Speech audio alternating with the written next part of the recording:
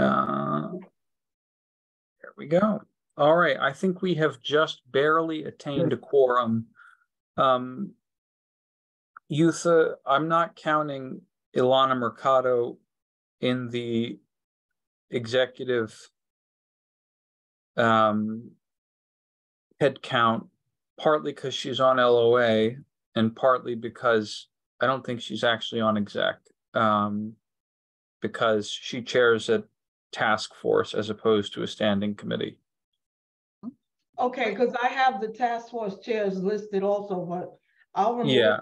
Okay. I'm not gonna count them for quorum purposes. Okay. But good evening, folks. All right, we definitely have. Hey, Barry. Happy belated birthday to Pat Wadler Johnson. Thank you, Barry. Thank you. I sent you Happy a birthday message, Pat. Thank you so much. Aw. And happy advanced Mother's Day to everybody who ever had a mother, who is a mother, who loves a mother, who wants to be a mother. Happy advanced Mother's Day to everybody. Thanks, Pat. You covered all your bases. And happy birthday in advance to Barry Weinberg also. Yes, exactly. Hey, exactly. Barry. It's next week. I know. I didn't know you were Taurus, Barry. Yep. I think last year, Barry, was it the general board meeting on your birthday last year? Yeah, that's right. The general board meeting is frequently on my birthday. That was your birthday gift. That's your birthday gift. Yeah. But I am going to call us to order here at 6:38 p.m. Okay.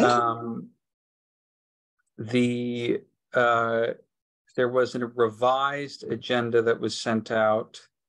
So if you'll give me a moment to pop that open, I'll share it on the screen. I want to also note that we're probably going to have to set some time aside for the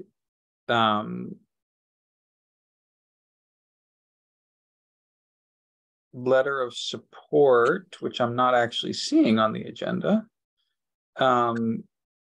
which was voted out of the Housing and Land Use Committee meeting. Oops. What happened? On Thursday. I mean Tuesday. Today's Thursday. It should be there. You're talking about the till? No, there's another. It's a letter of support. Oh, I didn't see that. 1763 Amsterdam Avenue. That will probably be worthy of an in-depth discussion, so heads up. Are there any other items that need to be added to the agenda? We have the reports. There's no presentation tonight. And then we have 4 action items before the liquor licenses, and then a lot. 12 liquor licenses. Wow. Are we going to call the roll? Sure, we can call the roll. You want me to do that? Yep. Okay, Joyce. Walter. Aki. Miriam. Deidre. Colton. Moretta. Present. Victor. Present. John Martin Green is not a neither is Miriam, really. Okay. They're both task force chairs. Okay. Daria. Present. Monique. Present. Laquita. Present. Heather. Present. Pat. Present. Ted. Present. Signe. She is here. Solomon, Present. Jonathan. And then Jonathan is LOA, isn't he? No, Jonathan I'm is- here. Jonathan Senegal is here. Okay. So- Jonathan Thomas is LOA, right? Jonathan Thomas. No, he isn't. I don't even know, Eutha, is his seat vacant technically, or? Well, he didn't reapply, so. Oh, okay. Oh, then he ain't on the board. And he's not on the board. Right. Right. No. Oh. He's still a member until we have the new members. Oh, That's correct. Hypothetically, we're supposed to get them April 30th, but you know, that's observed more in the breach. So I think the seat is still occupied by Jonathan until we get the names. Carolyn, Yeah. Edwin, Edwin was here. Edwin said in the chat that he's here. oh, Edwin. Oh, he is here? Yeah, it's in Yeah. the chat. Nobody left. Yeah, he had another some kind of court meeting. Oh, well, probably his building is in court Yeah, with the they have a landlord. court session. So I Okay, think he was trying to be excused. got it. Well, he's excused then, but he did pop in to put something in the chat. So he might come back on at a later time, Ted. okay, Mhm. let me just write that in. Don't sit. Okay, Liz,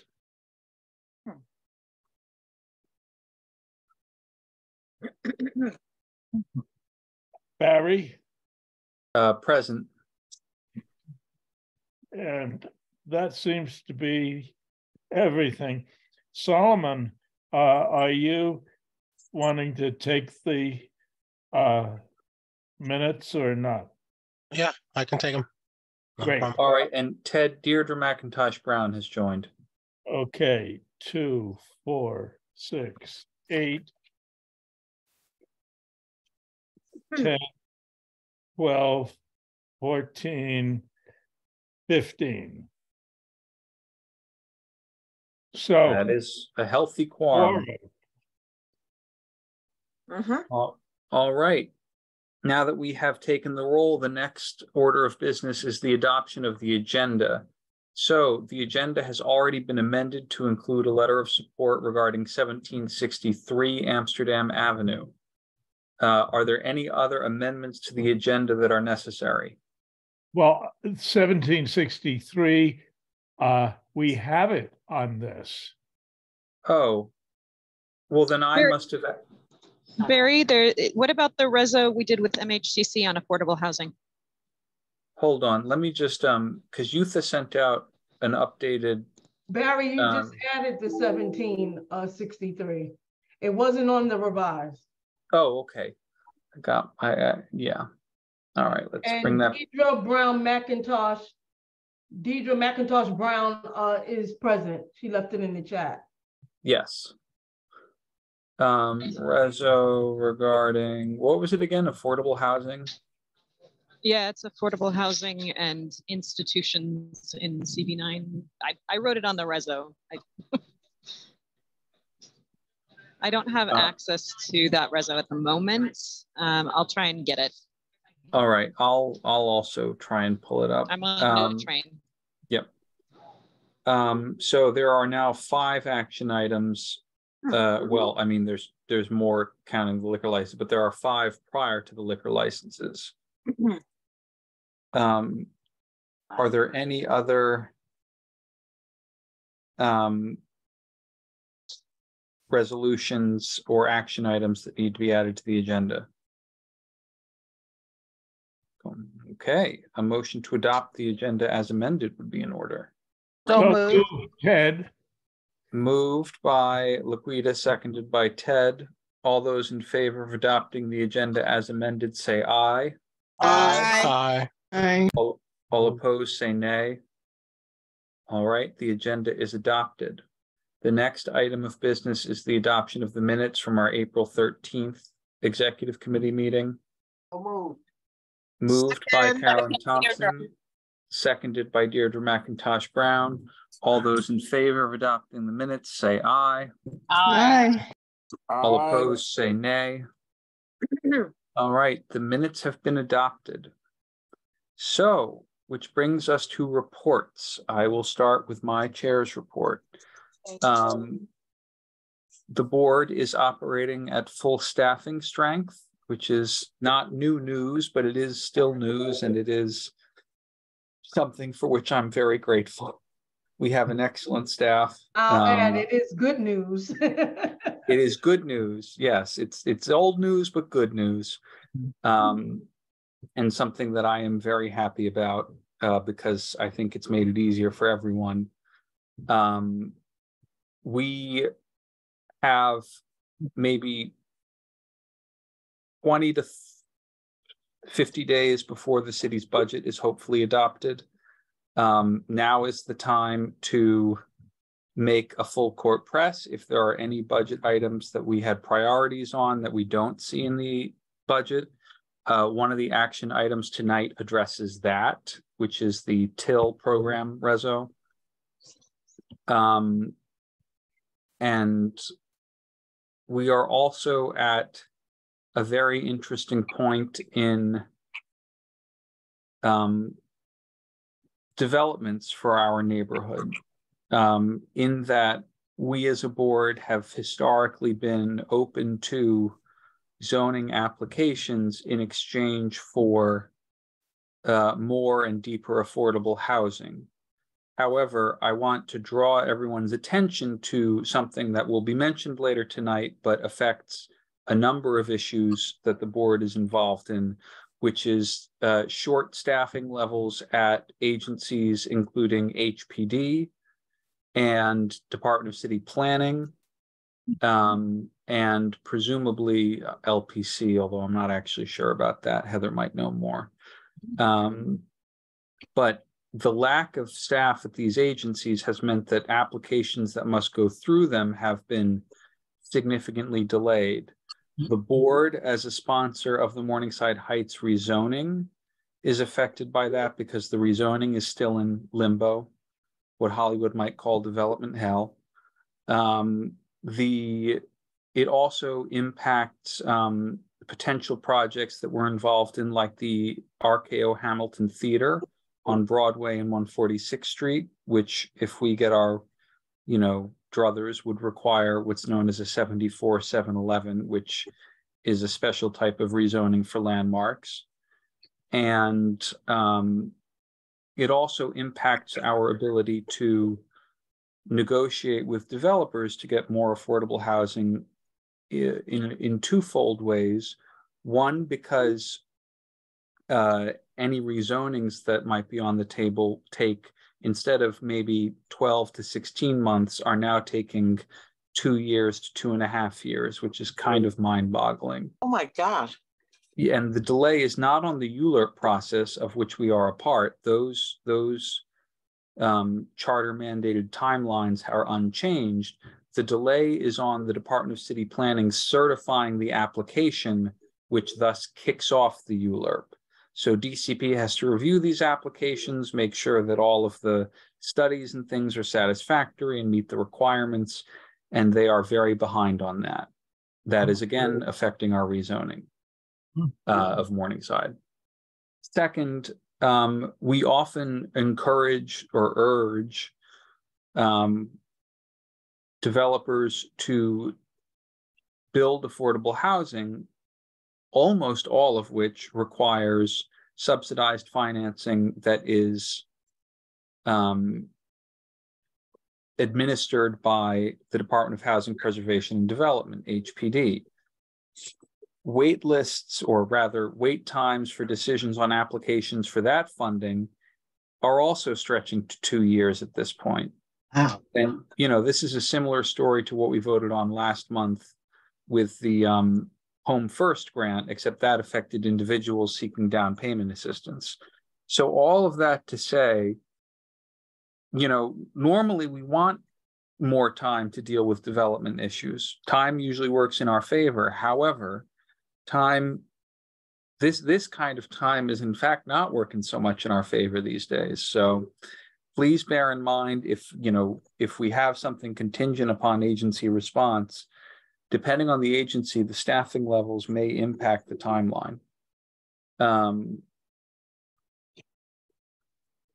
That being said, I also wanted to, just a couple more announcements, promote that DEP has extended their deadline for applying for amnesty for back water bills until I believe the end of the month. And that is something that was started last month by Mayor Adams.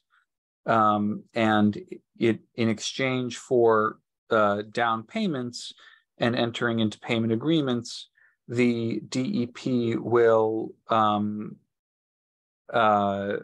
forgive interest and fines on the backwater. There is some details there. It's also really important to note that amnesty, there's a special enhanced amnesty for HPD, not for affordable housing, including HDFCs and Mitchell-Lama buildings. So that deadline has been extended through May 31st. If you know of any HDFCs that are behind on their water bills or any other buildings, I would encourage you to spread the word about that and let them know. We are also coming to the end of the term of President Bollinger at Columbia University, which will end June 30th. Oh. As a reminder, there will be a new president that has already been announced, and that is Dr. Shafiq, I believe. That sounds right.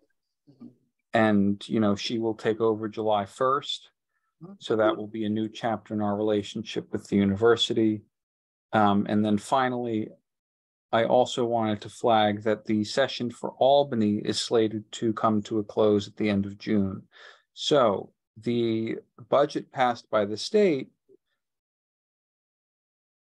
did not have much in the way of housing, did not have what we were looking for in terms of J51 tax abatements and credits or the replacement for that, did not weaken the climate requirements that have been in place, but did roll back some of the bail reform of 2019. And so I would just say that that if we have any legislative priorities, we have about a month and a half to push for them. In good news, though, Assemblymember Braunstein of Queens, who had the bill about the tax abatements to replace J51, has introduced a new bill about tax abatements that is much better than the one we responded to. And it is more closely targeted at enhancements to reduce carbon emissions. So we may want to pass a reso later in June if that has still not been passed in Albany. Anyway, I'm going to wrap up my chair's report there. I've already gone on too long. But are there any questions?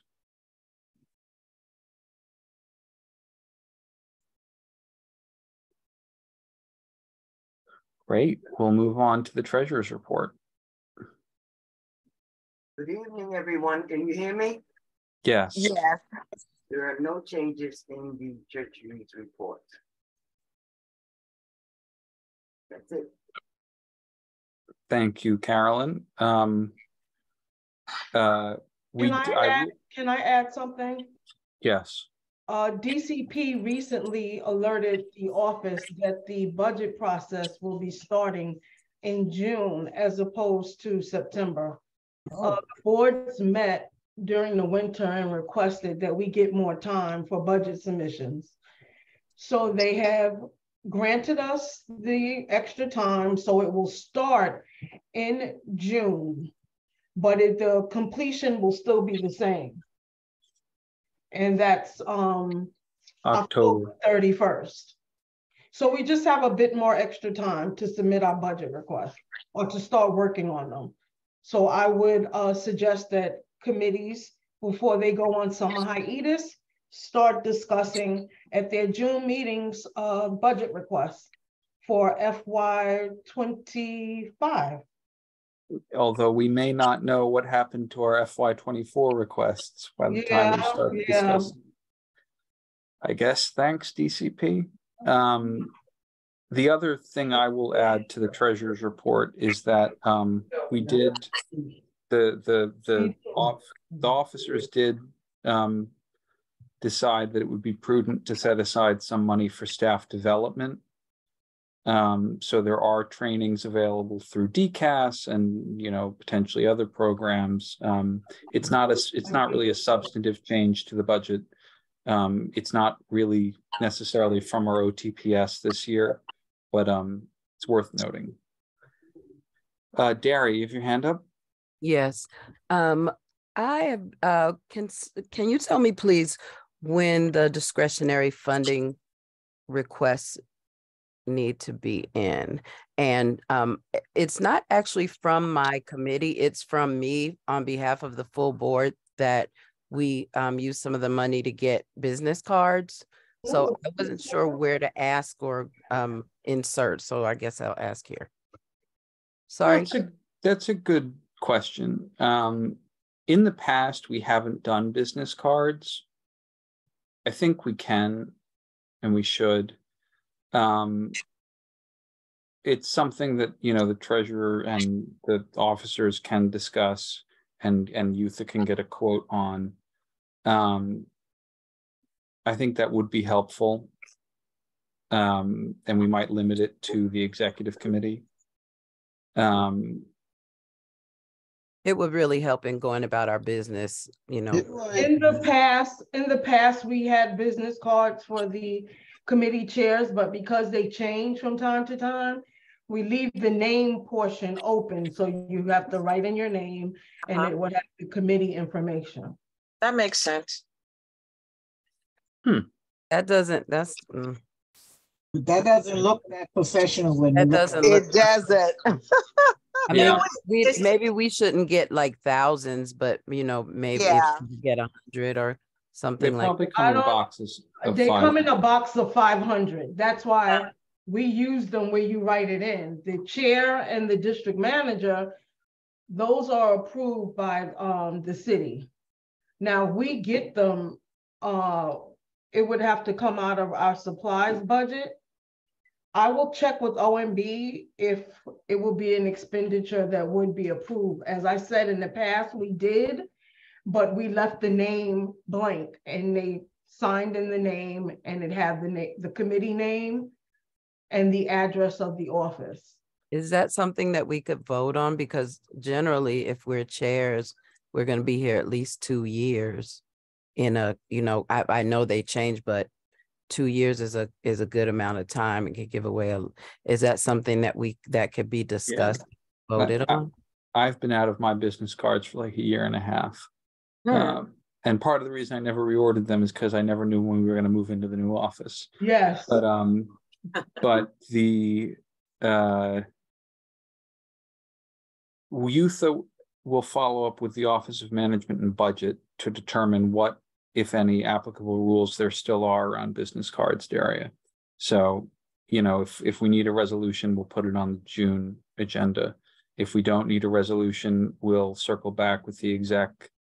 If OMB approves it, we don't need a reso. What I was going to say, Daria, in the meantime, if you could find out what's the minimum that we could purchase.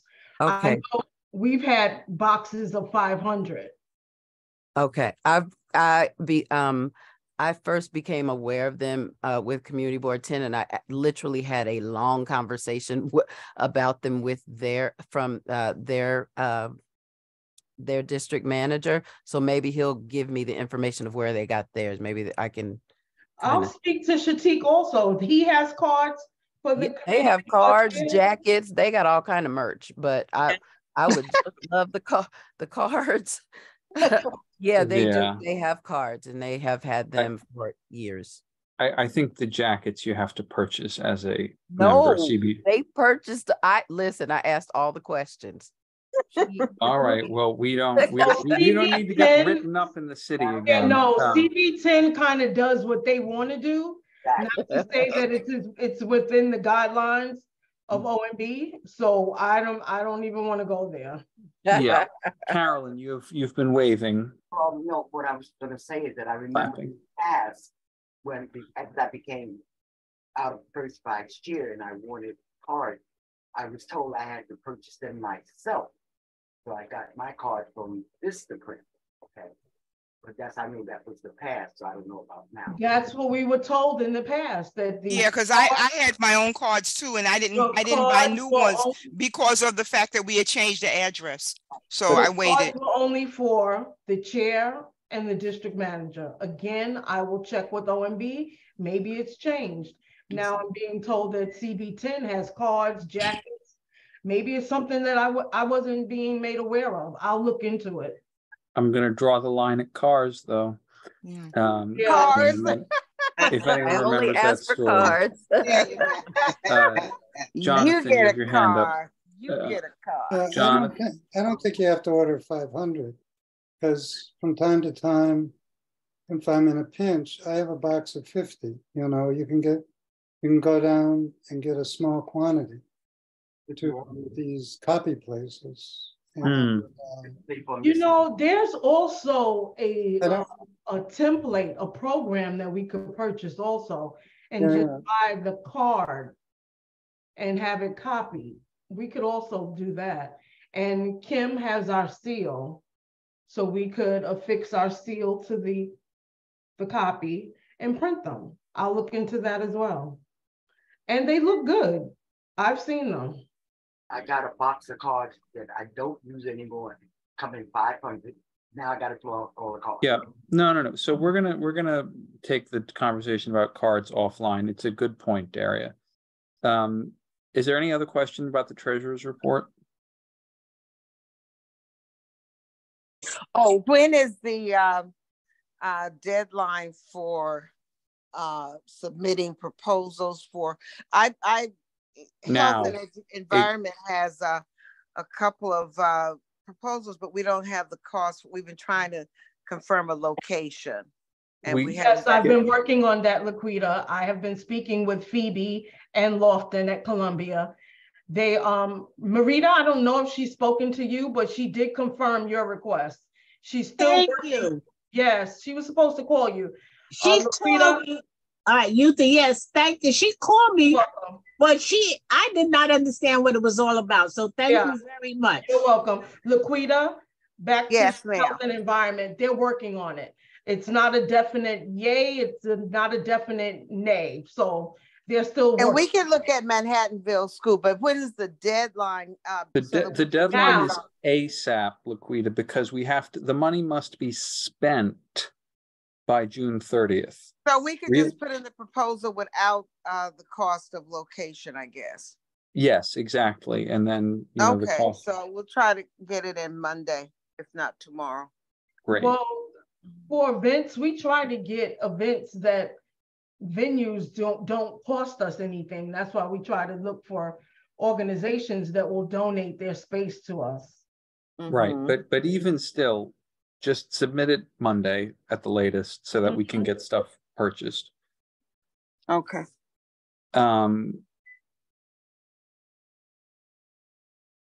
Any other questions for the treasurer's report?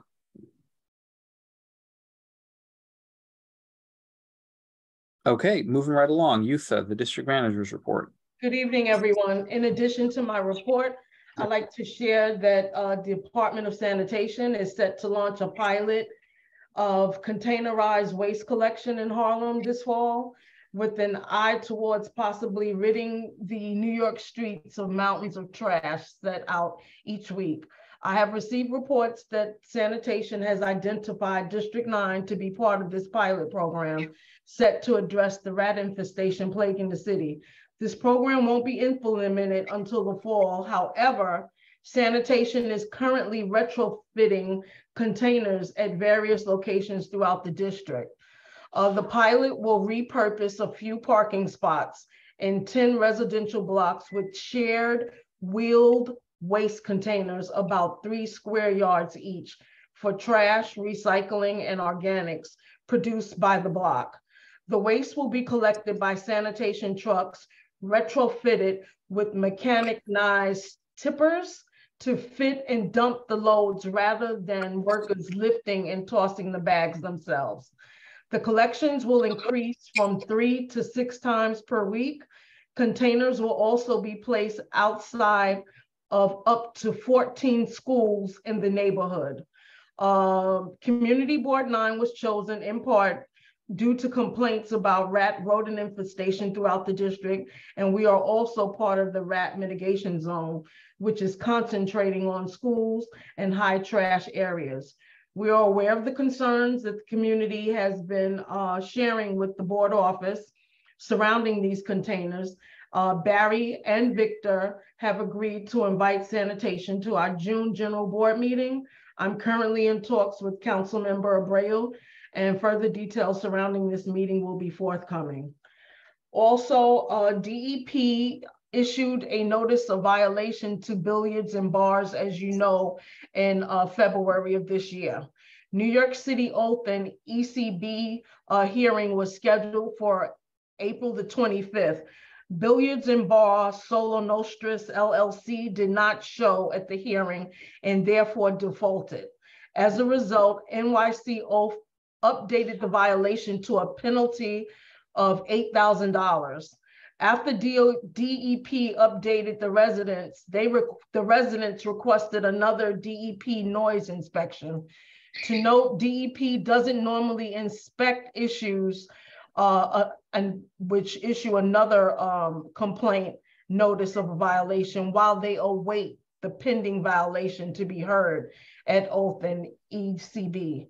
So once they defaulted, residents asked for a new inspection, which was scheduled with one of the residents who resided at 571 West 139th Street.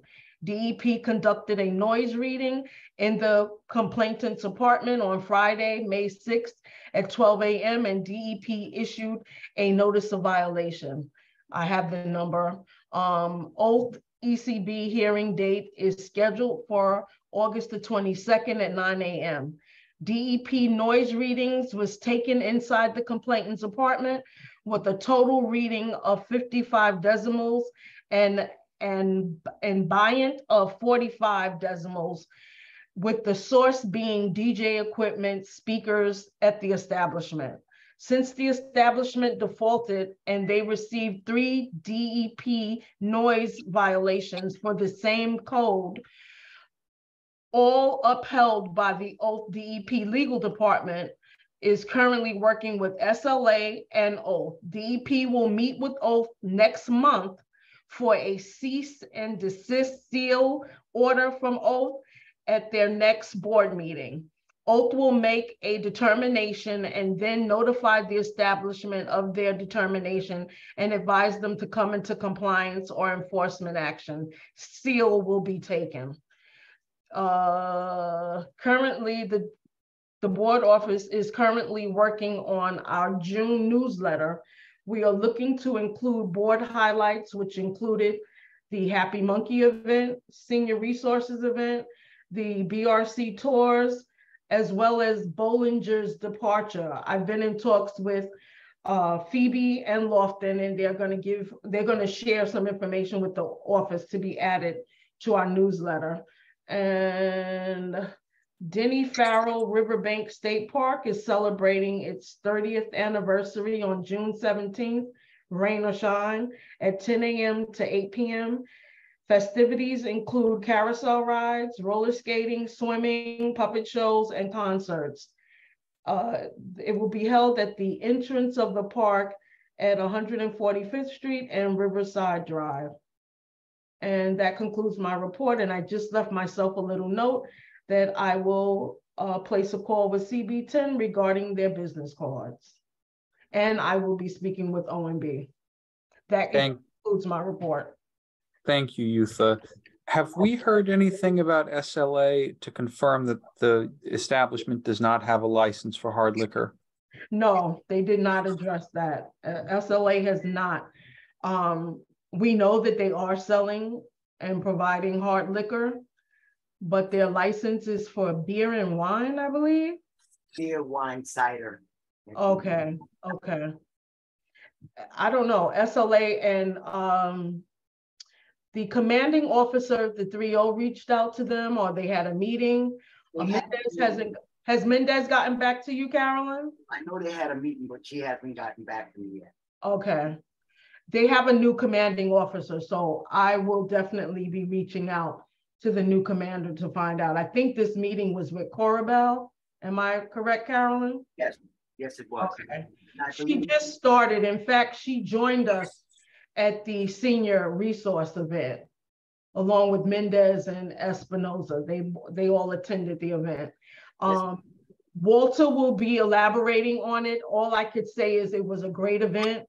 And although the weather wasn't cooperating with us, we made it work. So he will give details surrounding it, but I can say it was a great event and all those that attended enjoyed. And the borough president's office, I'd like to thank them for the certificates that they supplied for the organizations in the community that have been working tirelessly with the Senior Issues Committee. We awarded them with appreciation certificates. So it was a great time.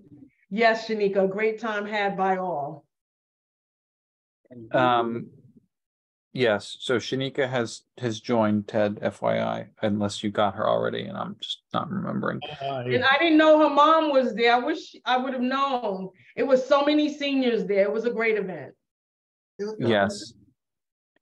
It's Captain Jessica Rivera, Yutha, is the commanding officer, I believe. Yes. Yutha, one update on your report regarding billets.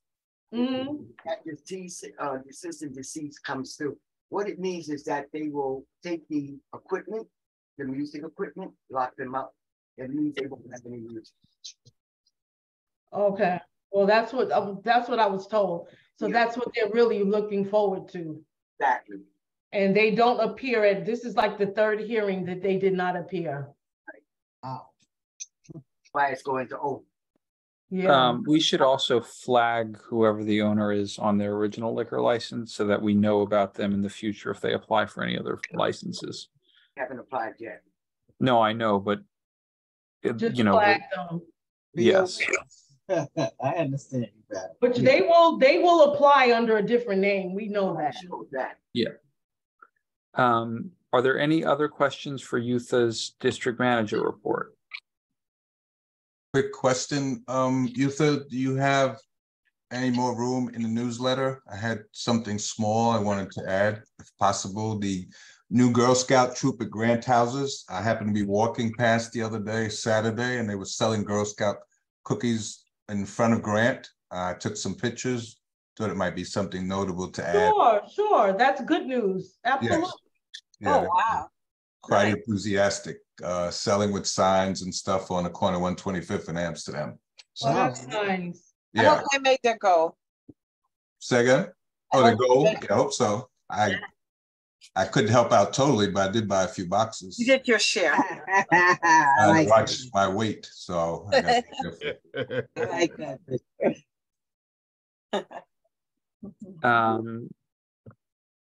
And I do want to celebrate and give enormous kudos to Carlton and Walter for all of their hard work, and the staff and everyone who participated in making that such a wonderful event. I am very upset I was out of the country and had to miss it.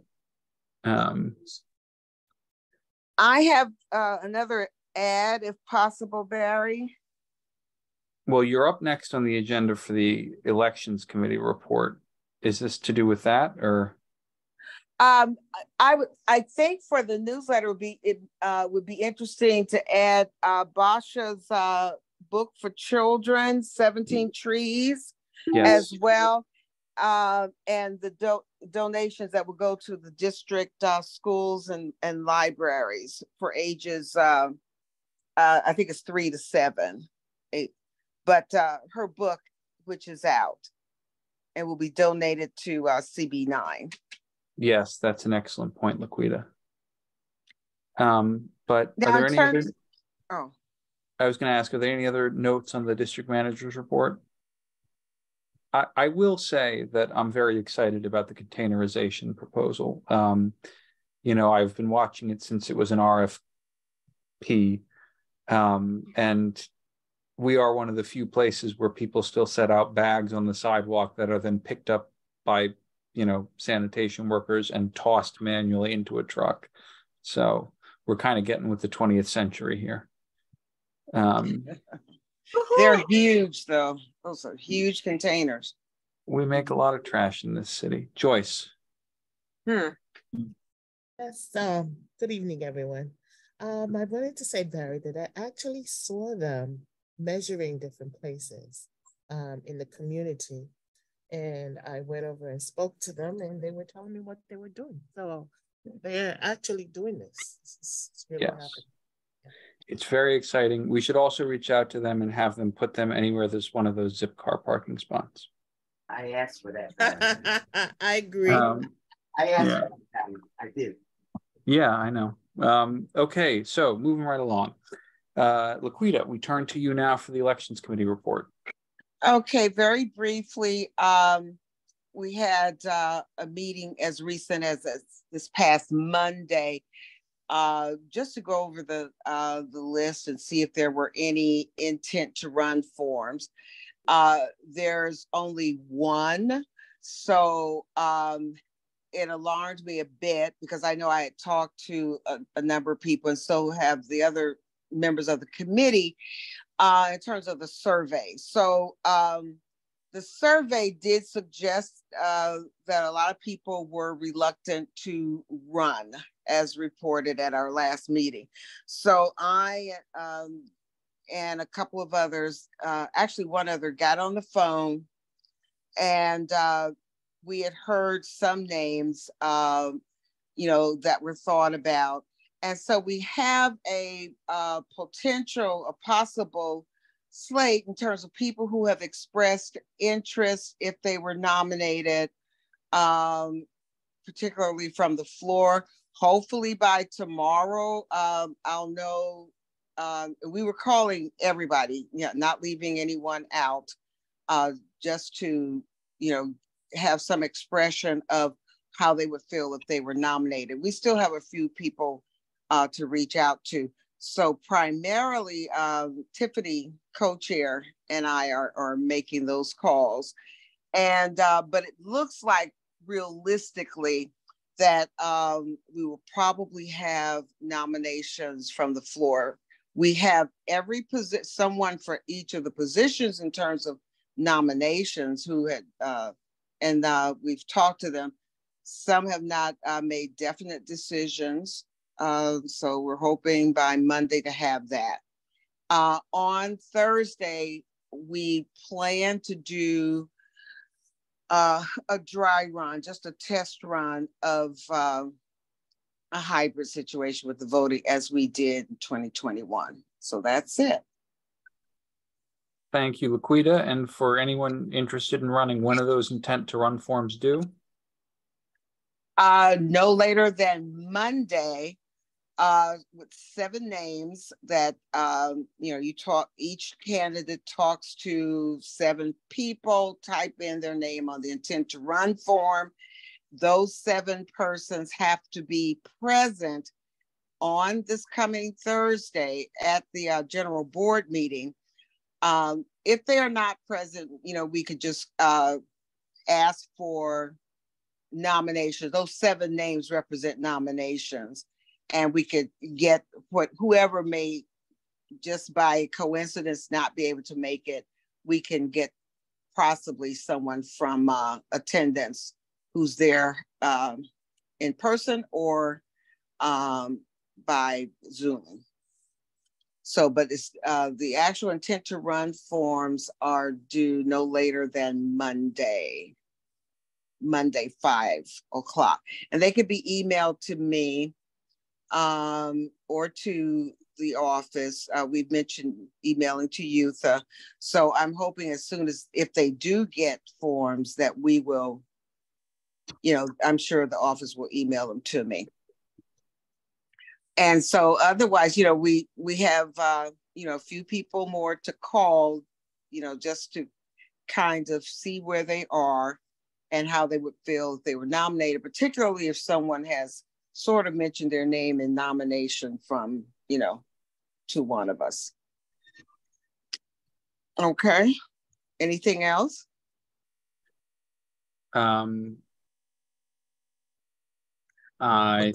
have a possible slate where all the positions that we talk to people, and technically all the positions could be filled, people who are willing to run, but it's as if they had to be drafted. They said, yes, I would do it if I'm nominated. And they were happy that other people thought of them as such. So I don't know if there's a shyness, a reluctance, a fear, but an exhaustion. Or exhaustion as well. So all of the above. But they're just not just names either. These are people. Those names are people who have shown themselves to have leadership skills, to be thorough, detailed, knowledgeable, willing to go the extra mile.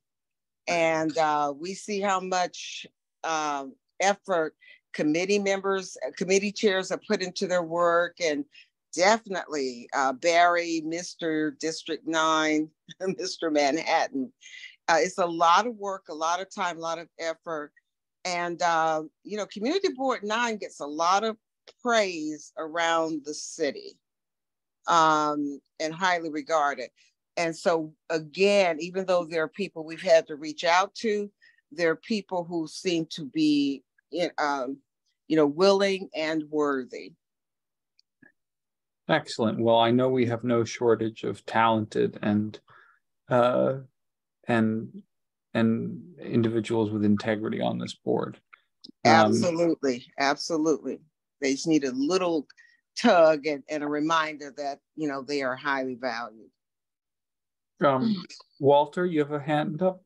What I just wanted, I think you said that all positions are open. Technically, all the positions are open, and there could be more than one person. In some cases, we, talk to people and we have 2 people per position, in reaching out. So all the positions are open, and, if you're interested, just get that intent to run form in. A long 250-word essay, not a resume, plus 7 names. And if you look over your mailings that have come from youth for our general board meetings and executive committee meetings since March, the intent to run form has appeared each time. And I apologize, it's not in the executive committee folder this tonight. I apologize for that. But just look over all the other weeks where we've had executive or general board meetings, and you'll see the intent to run form. So just put in your name if you're interested in a position, get 7 other persons to agree to be part of your nominating group, and have it emailed. Take a picture of it and send it as a text to me. And I'm listed, my email address is correct. And I have put my telephone number in most cases. I can drop it in the chat. So if you want to text it, it can be texted as well. Thank you. Laquita Pat Watler Johnson has her hand up. Okay. Hi, Pat. Hi, Laquita. How are you? It's so good to hear your voice. I have a question. What night is the night where the nominations are going to be done? Is that going to be next week at the general board meeting? Next Thursday, General Board is nominations. Okay, just wanted to know. Yep. Thank you. You need to be present, and your 7 persons need to be, present, or else we, have oftentimes found a 6th, 7th person to, sign your form or vouch for you and be part of your nominating group. And sometimes, and also nominations can come from the floor, as I mentioned before. Nominations can come directly from the floor. And if they do, you get your 7 persons to nominate you that same night. And your form, though, intent to run form, has to be in no later than May 25. Thank you. Following Thursday. Thank you. Ted, did I miss anything? Ted was at our meeting. We were so happy to talk with him. And he stayed on. We were, a couple of hours because Tiffany had to join us late because of a conflict. So when the others left, we remained. Did I miss anything, Ted? The only thing that I think we need to mention is candidates night. Oh, yes, that is May 31st. Wednesday, May 31st at 6:30. And candidates must be, everyone nominated must be present. Okay, every nominee. Okay. Thanks, Ted.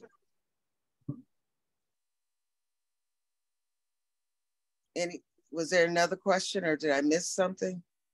I don't see another hand. Thank you. So we will proceed to the committee reports. And I will ask you again to keep it brief. 3 minutes is a good length of a committee report. And just give us the highlights. And if you have specific events coming up, you can point us to them in your minutes if they're recorded there. We'll start with Carolyn and Pat for Uniform Services Transportation. Okay. We had a library meeting last week. Not too much going on with DOT. We had a lot of liquor license that was not approved at the April meeting, which were approved last week. And then I had the liquor license for 26th precinct, and Detective Harper approved them as well. With the exceptions of the Grange, Harper is not going to approve them at all. Excuse me? The old Grange? The old Grange. He's not approving that at all. Plus, I got to see in the application. And I explained all that to him because they're closed, which he didn't know. So he said I would look out for it, but he's not going to approve it either way. Otherwise, the next. He spoke to DOT regarding the containers. I did ask him to look into the zip cards if they would give up some spaces for the containers. He'll get back to me. Beyond that, that's about it. Carolyn, which is it, the new Grange or the old Grange that the C of O was requested for and they never supplied? The old Grange, which is closed. Okay. The new Grange was approved. All right, Carolyn, I have a question if you all don't mind. As you know, I couldn't make the meeting. I'm so sorry. I was out of town and I couldn't be there, but I do have a question. I noticed that on the list of those that are being approved, some of them, the licenses have already been approved by the State Liquor Authority, Tartina, Picante, and Presto Fresh Mexican Grill. So are we just doing it for committee support, or how does that work? No, it was on the agenda for the April meeting. We remember they were not approved. Right. Captain Rivera, so she looked into it and given her approval. Okay. What's the check with SLHC that everything is fine? Oh, good. Okay. Thank you. Question, Carolyn and Pat. So the Grange, I just want to get clear because Edwin's not here, and I know he's been talking about the new Grange.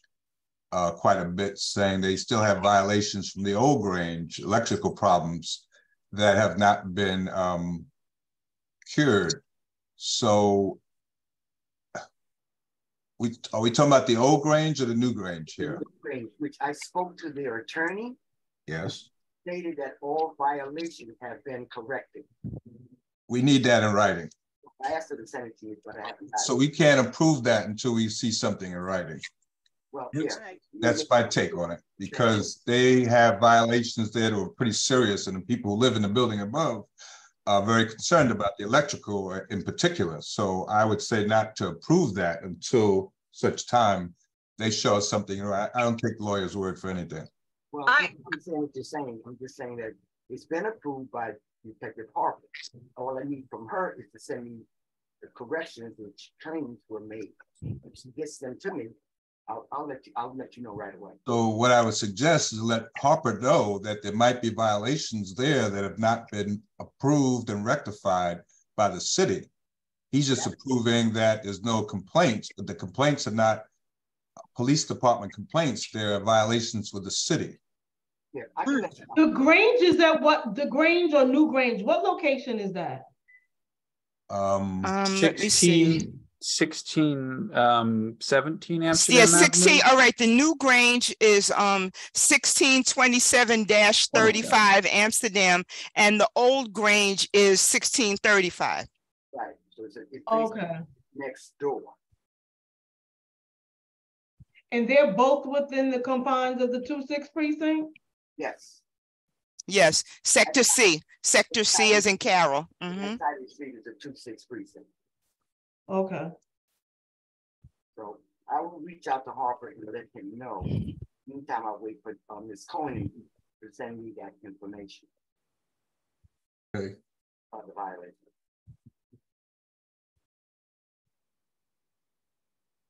Excellent. So we will follow up on that because I know that that is a pressing issue. Hearing no further questions, though, we'll move on to arts and culture. Jonathan and Daria. I'll jump in. Daria came in late, I believe. She had an excused absence. We had just a couple of presentations, but I think one of the interesting items that was on the agenda was that Michael Palmer put forth a draft letter of support for to engage with the WHDC help to engage Columbia to provide 5,000 square foot space for an arts organization as it is cited in the CBA. Michael and Ziad met with Phoebe and Lofton about this and other issues. Since then, they asked for the committee's support and to vote on this draft, which we did not. And since then, they retracted the request for letter of support. So I think I'm bringing this up now because it was on the agenda. We did discuss it at the meeting briefly, but now there's something, maybe Victor might know, I'm not in touch with Phoebe and Lofton, but Ziad and Michael are negotiating independently on, I think, a space with Columbia. So that was really an important topic. We did bring up briefly having the committee members think about goals for next year and the use of discretionary funds. That's about it.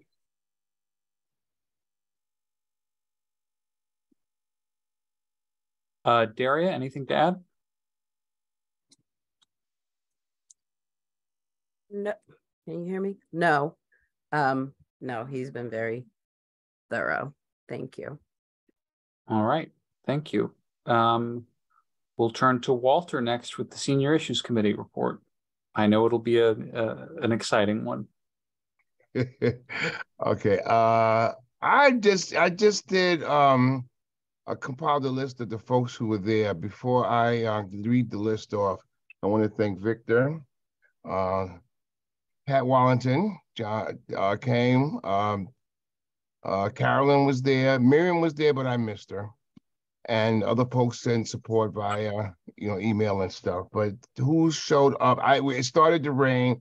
Our initial plans were to have tables outside. That fell apart in the first hour, but we were able to squeeze everybody into 2 offices, and we had a couple of things outside with the Columbia van and Verizon. But we had MTA was there, Verna Arthur as usual, Suzanne Murphy, Irene Zola, William Hamer, thank him as well, Richard Allman, Morgan Cuffey, Palante, Con Edison, Will Haggis from the library, DOT, FDNY, the 26th and 30th precincts, Naomi Goldberg, Jocelyn Mayana from the DA office, Manhattan Borough President's office, Miss Minor, I always call her Myrna, Minor, Ryan Health Center, some screening for medical stuff, Verizon, again, all of us from Columbia, Mount Sinai Injury Prevention, Primerica, North Manhattan Improvement Corp, the dental van, as I previously said, Arts and Minds, and New York Connects Manhattan. We had various folks who donated food. The seniors, we had juices, natural juices. We had plenty of iced tea, plenty of water. There were sandwiches. Nobody seemed to complain about the food. There's enough food to go around. The seniors, they seem to be very happy.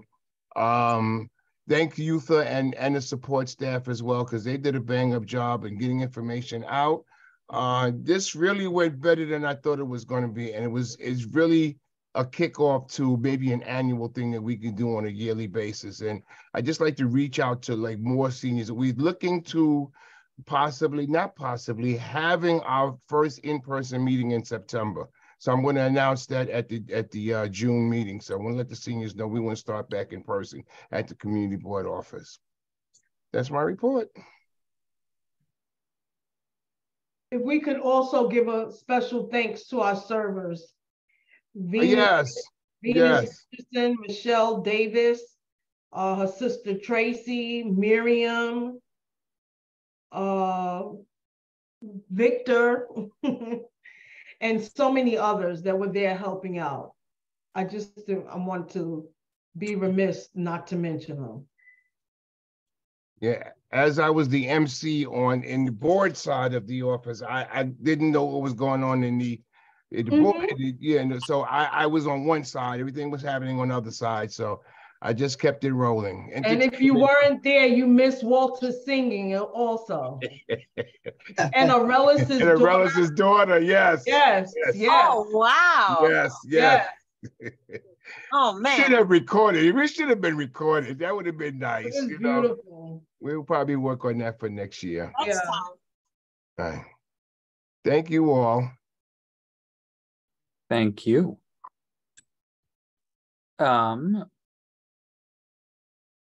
We will go on to health and environment next. So Laquita, you're back up. Okay. Just briefly, we've been working on things we could do to make the agencies we interface with accountable, and really pay serious attention to issues that come up in our community.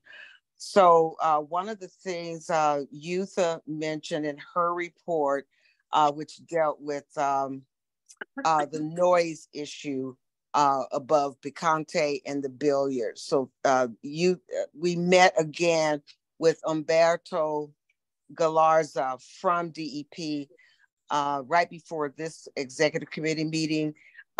He said the same thing to us that Yutha reported in her her report.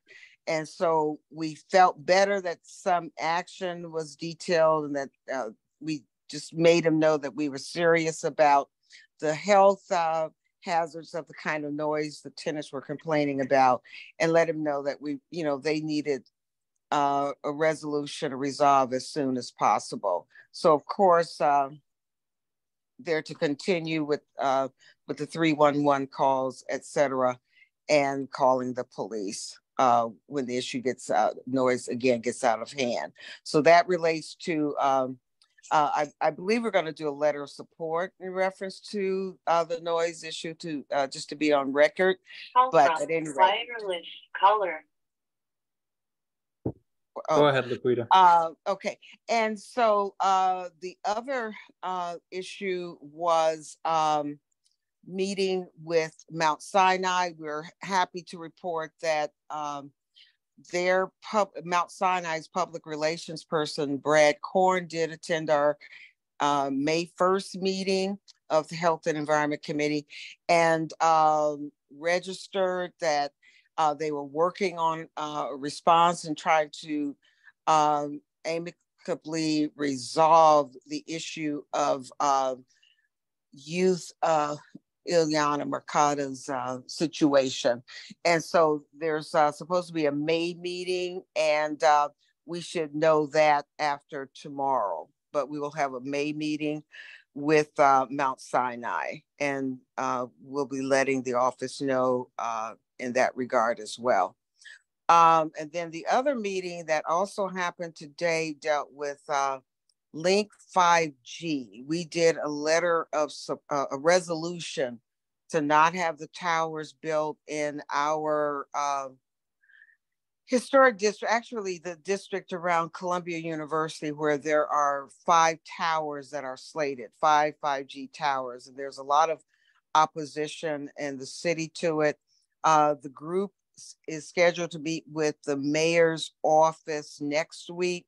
I'm not sure if the mayor will be around, but the Office of Technology, is OTI, will be present. And then the meeting with the mayor may follow up at another date. But so we're planning that, and they're trying to see if there are people from this group. They really feel that our district should speak out, because a lot of what's happening with these 5G towers is happening in communities like CB9, 10, 11, where there may not be as much knowledge and people aware of, you know, why they shouldn't go up as well as maybe why they should. So we're looking at possibly a response, and we'd like for Barry, your name is on that list to possibly be part of the group that meets with the mayor as well as mine and Edwin. So we'll follow up with that. But that's slated for Tuesday, 12:30. And it will be, yes, it'll be a Zoom meeting. I don't think it's in person. Obviously, it's not in person.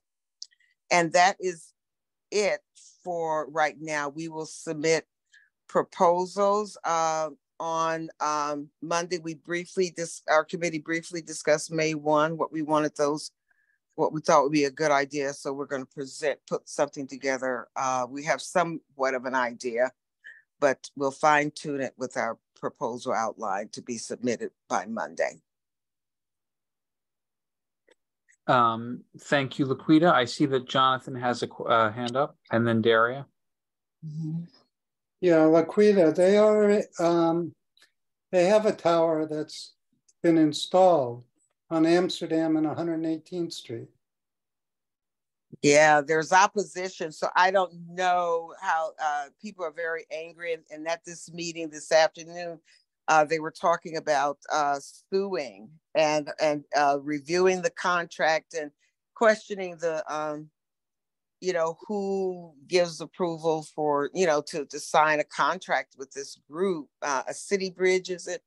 So there's a lot more that I have to read up on, and I hope to talk to this one guy, this part of the committee on tomorrow, just to be filled in, because they were meeting and today was my very first one.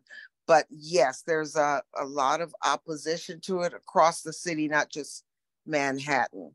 So I don't know what will happen, and the mayor may be sidestepping a meeting with the group by handing it over to OTI. So maybe become another big issue. And they're not sure where the needs, it's almost like 1727 Amsterdam, where this group also was questioning where's the data related to what these telecom companies have stated they have, and they have not come up with any data. Thank you, Laquita. And Jonathan, it's well pointed out that there is at least one of these up in our neighborhood already. Daria, did you still have a hand up? No, I'm sorry. It was my question is for another committee. Sorry. Got it. Well, in that case, we will move on to another committee. Deirdre and Shanika, if you'd like to go next for youth education and libraries. Hi, good evening, everyone. Oh, let me put my seatbelt on. Sorry. Hi. Hi. Good evening, everyone. So we have good evening. Good evening. We had several committees several organizations that participated. Highlights are that our libraries are reopening. I mean, they're opening up. They're geared up and ready for the summer slide. They have plenty of activities between George Bruce, Hamilton Grange, as well as the Morningside branch. We also, I also have had a report from Ziad that he received 200 tickets to the Liberties game that's coming up, I think the 21st, and he is distributing them to community organizations, working with the Tenants Association President, Valori, and is it Veronica? I mean, Manhattanville and Grant. So it's going directly to organizations, and as well as dealing with PS 125 and a few other schools within CB9. We also received a request from Road to Success that Madison and Miss Youth actually sent out regarding summer youth programming, summer youth jobs, and they're requesting to place summer youth within some of the firms within our community. Take it away, Shanika. No, that's it. That's the main thing I wanted to say about the libraries, and we need to gear our young people back. They have really slow, like middle school and high school don't really come, but they have gaming, they have computers, and they have tutoring. So we need to try to get our young people back. So that's my main thing. Excellent. Walter, you have a hand up. I'm really sad to hear about how the mayor wants to cut the budgets to the libraries. And I'm also happy to hear that these summer programs will go on in spite of. So I'm hoping that he or the city council can reconsider for that, because the libraries are very important. That's it. And thank you, Walter, for saying that. I don't know if everyone has signed a petition. I mean, obviously you don't have to, but I'll send it out to Ms. Yutha if it hasn't been sent out. But there is a petition going around for the libraries to sign and get your support. So please do. They need your support. When we were younger, Lydia talked about how the libraries were open like 7 days a week, late at night. It's always been a beacon of not just intelligence, but just where we can create our future, because knowledge is power, so you want to have full access to those things. And in a time where I'm going over 3 minutes, in a time where they're trying to ban books, it's incredibly important to me. So, okay, I'm off my soapbox. No, and keep kids off the street. Also, keep kids off the street. I haven't received the petition, so I please resend it. Yes. I'll send it to Miss Yutha if that's okay, Miss Yutha, and ask, to send it to all of us. Absolutely. It was discussed at my district service cabinet meeting as well. Oh, okay. The librarian, Janelle Carter Ball, is supposed to be sending it to me. So if you can, I will definitely be sending it out tomorrow. I wanted to add the tickets for the Liberty games. Has 3333 been included, Giovanni, the TA president? I am not sure, but I will check with Ziad. Okay. I mean, the reason why he's giving grant in Manhattanville because they have youth programming within the community board. I mean, within their community, the housing authority, and but I'll check with him in reference to Giovanni. Okay. Yeah, they have youth programming, and as a matter of fact, he said that the Liberty did camp grant because they have a basketball camp. They have a summer camp. I mean, they have an ongoing basketball camp, so that has already met with the Liberty. So that was one of the reasoning behind why they were distributed in those particular areas. So I'll reach out. Okay, thank you. Thanks, Ms. Yutha. Thank you, Yutha. Daria? Yes. Ladies, co-chairs, I wonder if we all know, all of us in here know what the libraries are about. We know what they used to be. We know what they could be. And I think we're just all lamenting the budget is being cut is because they're being underutilized. And I wonder if there can be any intersection between the arts and youth education and libraries to possibly draw some attention, maybe draw the kids, draw people back to the libraries. That's the first thing. So I hope we can talk offline, or if anybody has any ideas about how we can maybe utilize the arts and arts organizations to help with that. The other thing is, I heard something on set today, and I'm wondering if you all had heard about it. That I heard that there was a class, I'm not sure when, I believe it was last year, and people were up in arms. I had never heard of it until today, that Columbia was offering a class that was literally how to rework Harlem. Yeah, I know. How to rework Harlem to make it safer for Columbia students and residents. Is that true? And if so, go ahead. That was published when? No, I don't know if it was published. And I'm so sorry to cut you off, Daria. Please excuse me. All I was going to say was we did hear about that class. I don't know if it was worded that way. I think the title of the class was a reimagining of Harlem, a vision for 21st century, something to do with education, like a vision for 21st century education or something like that. But it wasn't quite as direct as you said it. But yeah, they canceled that class, if I recall. They discontinued it. Yeah, it was, I remember reading about it in Amsterdam News. It was, what was the class? Well, see, I'm Googling it now. Designing, it was something about designing a better Harlem or something, but it was supposed to be co-designing smart cities, which I think was what Barbara Askins was working on. Remember, because I think it was Esther Fuchs was the professor. Oh, Esther Fuchs. Which, you know. I think she presented to the community board too. She did. She got very upset at one point. Yeah. What did she get upset? Okay, well. It must have been 2021. Because I brought up 1968. Wow. But it was co-designing smart cities, and they were working on, they were looking at Harlem, specifically 125th Street corridor, working with the bid.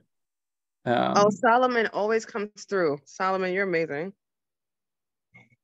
Okay. Oh, I think the idea was really good, but I think what had people in such an uproar was that it was like Harlem specifically versus many other pockets that we could look at. It felt very much like more colonization by Columbia, I think, for a lot of people that live up here. So yeah, I was horrified, and I was also kind of concerned that I'm on the community board and I'm at all these meetings and I didn't hear about it.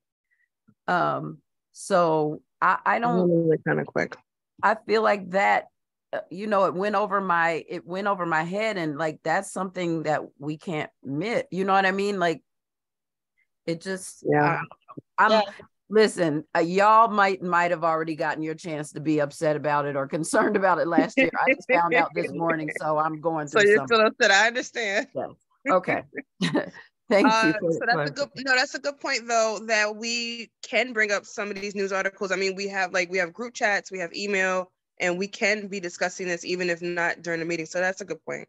I definitely will share stuff. Some of this stuff, because that does, on one hand, it could be, redesigning smart cities. On the other hand, like you said, it sounds like we're going to make it better for us and for them. Like, how are you going to make it better for me when you don't know me? and you just, you know what I mean? And your people haven't got here. Yeah, haven't made any effort. The concept is good, but the thing is, we have to have enough representation in our community involved with it. Yeah, and it could go real wrong. How there's nothing wrong with making for, say, a better community, a better Harlem, and picture an ideal situation. But again, the community always needs to be involved with it, rather than having it sound like somebody else thought of it. Oh, let's take it to them, and it's our idea. Columbia is not in any position to say what, will make us better without us, like you said. Anyway, I'm gonna get off my soapbox. I'm just going through something. Thank you. Real quick, I just want to say to you, Daria, that we the libraries, some of the committees that were present actually reached out to some of the librarians about having their shows and their things there at the libraries as well. Opera on Tap and who was the other one? It wasn't Debate League, it was someone else. Deirdre may have to step in. But anyway, that's a great idea. We're on it. And yes, let's talk offline. Great. Sounds good. All right. Thank you. Heather, we'll go to you next for Landmarks Preservation and Parks. Thank you. Good evening, everyone. Good evening. Thanks. We had a very lively meeting, a lot of attendance, a lot of things of interest in the community.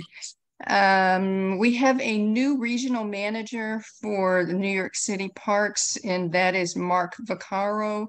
He stepped in for our usual participants and provided a couple of updates. The path that was has started construction at the northern end of Morningside Park from West 120th along the lower path is expected to take about a month for completion. The Jacob Schiff seating area is to be completed this summer. In terms of Morningside Park, please look out for some art installations to take place this summer. In terms of Friends of St. Nicholas Park, they had a great turnout at the Easter egg hunt on Earth's Day. It's My Park Day is scheduled for Saturday, May 20th. The youth gardening program in conjunction with Morningside Park is scheduled to start in June. The high school math and science Tuesday volunteer group, they organized to clean up the park. And there's a Saturday weed gardening group that tackles other issues in the park. And in terms of Riverside Park, the permits have been increasing. So if you want to have an activity or something in the park, please get your permit applications in as early as possible. In terms of the Riverside Park outreach, there's over 282 free public programs scheduled for the park. So things such as exercise classes, concerts, children's programming. So look out for, and this is programming from 59th Street to 181st or 184th Street. They're still seeking applicants from high school youth in our community district. These are paid internships for 18 youth, specifically in CB9 between the ages of 13 and 18 to focus on horticulture and environment. So I'll try to I'll see if I can put that in the chat for youth opportunities. Saturday, May 13th is Sensational Day, where they will be cleaning out all the sand in the sandboxes around Riverside Park. Baja, let's see, on her block, West 137th Street, they're having a block planting day on Saturday, May 13th between 9 and noon. At the Hort, they're accepting school field trips on Wednesday through Friday. I think they can handle students or classes up to, I think she said 100, 150, something like that. So they have almost daily programs. I think they're currently operating 6 out of the 7 days a week at the Hort at Riverbank State Park.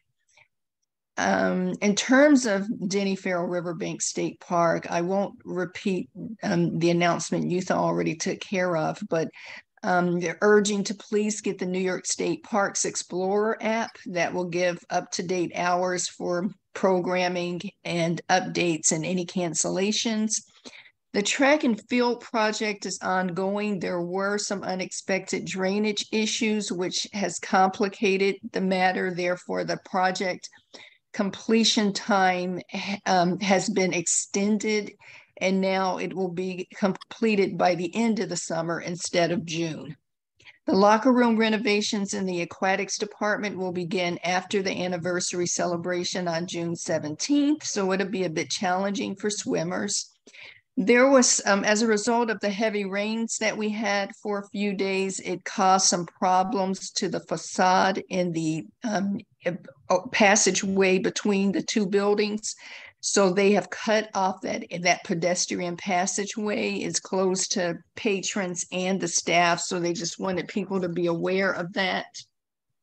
And then we had an interesting presentation from Wendy Hilliard of the Wendy Hilliard Gymnastics Foundation. She's been running that foundation for over 25 years. She was the first Black to compete for the United States Rhythmic Gymnastics, competed in 3 world championships, and coached an Olympic athlete. She's in the Hall of Fame and has had a long career with gymnastics and is president of the Women's Sports Foundation. She was looking to, they provide free and low-cost gymnastic programs. And as many of us know, gymnastics is a very expensive sport. They held Saturday classes at Riverbank State Park for about 10 years between 2008 and 2018. And they are currently looking to find a permanent space for their gymnastics foundation. They are currently in partnership with the Harlem Children's Zone and the Harlem Armory, where the majority of their programs are currently offered. So they need a dedicated gymnastics center, just as, you know, if you're in the sport of swimming, you know, a swimming pool is a designated space. There's only one really large gymnastics facility in Manhattan, and that's at Chelsea Piers, which is about 18,000 square feet. Again, they offer low-cost classes, about $30 an hour, and a private gymnast session would normally charge about $75 an hour. So it was determined that Riverbank State Park just does not have any space available. There's no physical space for a dedicated gymnastics center. And what they used to do was sort of set up the facility and then take it down. And they used to do that, I believe, in the theater. So it was suggested that maybe the Fairway vacant space could be a possibility through Columbia University and the CBA. However, Lofton chimed in and said that that won't be possible because Columbia is planning to replace the former Fairway with another supermarket. So they're, you know, just looking for support from the community board and helping them find a dedicated gymnastics space. And I will hold off my comments for our other, the other presentation that we had on the the marinade, and that's it. All right, thank you, Heather. I'm not seeing any hands, so we'll go to Ms. Dunn and Ms. Adewume for the Economic Development West Harlem Peers Committee report. Oh, okay. I was looking for something, unfortunately, because I've been a bit not on the best of feelings. I couldn't do all, but I did have a meet. I happened to meet the new head of the Parks Department, and I can't find the paperwork on him now. But I sent him an email and told him, out of the current funds that they're holding, dedicated funds, would they kindly provide 2 porta potties at the West Harlem Piers? Would they fix the crosswalks where the bikes go by, because it's not properly marked in that area, so that it's safe, as well as a pedestrian crossing in that area. And there was one other thing. There was the St. Clair's Place, the water. There's a third thing I'm not saying. But anyway, those were the things that I actually did reach out to the new gentleman at the Parks Department and ask them to address that issue. I have not heard back from them as to whether or not they've done anything about it. And I have not reached out to him for a second time at all. That's my update as far as that. As far as economic development, yes, we are still very active with the recognition of the West Harlem distinguished businesses, but I don't want to say too much more about it just yet because things are not really finalized. Hopefully by the end of this month, everything will be finalized and a correct report will be able to be made. That's it. Thank you, Ms. Dunn. Joyce? Yes, okay. I just wanted to thank Jonathan for always writing the minutes for us. He does such an amazing job. Thank you. Yes. Just want to point out that the minutes that was submitted has a wrong date. It says March instead of May. And also Joyce Adewume was excused, not absent. But nevertheless, I don't want to take away anything from the great work that you're doing, Jonathan. The minister, right. really, I'm sorry, I forgot the hour. Thank you, Joyce. Wrong date, Jonathan. Duly noted. Daria, you have your hand up. Yes, really quickly. I got a chance to go to the economic development meeting for the first time, and we did have a lively discussion about the marine transfer station and the possibility of it being a cannabis facility, growing and educational facility. So I just wanted to throw that in there. Thank you. All right. Yeah. Thank you for the the information. Thanks, Darren. Signe, do you want to give the report for housing, zoning, and land use? And then I think that's it for most of the committees except strategic planning. Yep. Thanks for letting me go last here. I was on a bus. Hey, everyone. How are you? Good evening. Hey, Sydney. Hi, honey. Yes, we had a busy meeting, quite a few presentations, quite a few action items. We were hopping in May. So just briefly, because a lot of the presentations also were action items, which we're going to discuss later, but just to give you a brief synopsis, Sean Rickenbacker from the CCNY, Max Bond. Max Bond, thank you. We had a good meeting with him a few weeks back, Liz, Barry, and I, and we continue to have a strong partnership with them, connecting with our educational experts so that we can work together in the community, find ways to work together to better our community. And so he has another grant that they are looking to get that is a research center of excellence from HUD. And so he went through that with us. He described a little bit about what the grant would be for. They've not won that grant yet. They're asking for a letter of support from us to help strengthen their grant proposal. We are going to go through that later as an action item, so I don't want to go into too much detail to make this short, but that is the first presentation we had.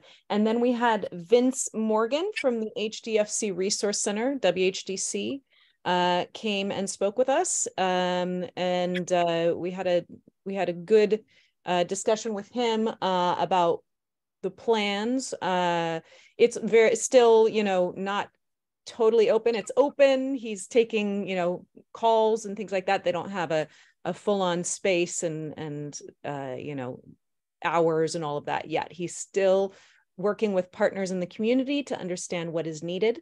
But there is a lot of input that Liz and I gave, and he's been working with the right people, it sounds like, to work on what is going to be available. And Vic, yes, if Vic is on, we did ask your question.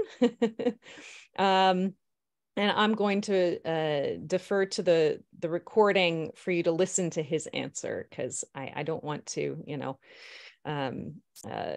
I don't want to miss anything. I want you to hear it directly from him. But more or less, they're definitely wanting to, be looking into other forms of, electricity, working away from oil and that kind of thing.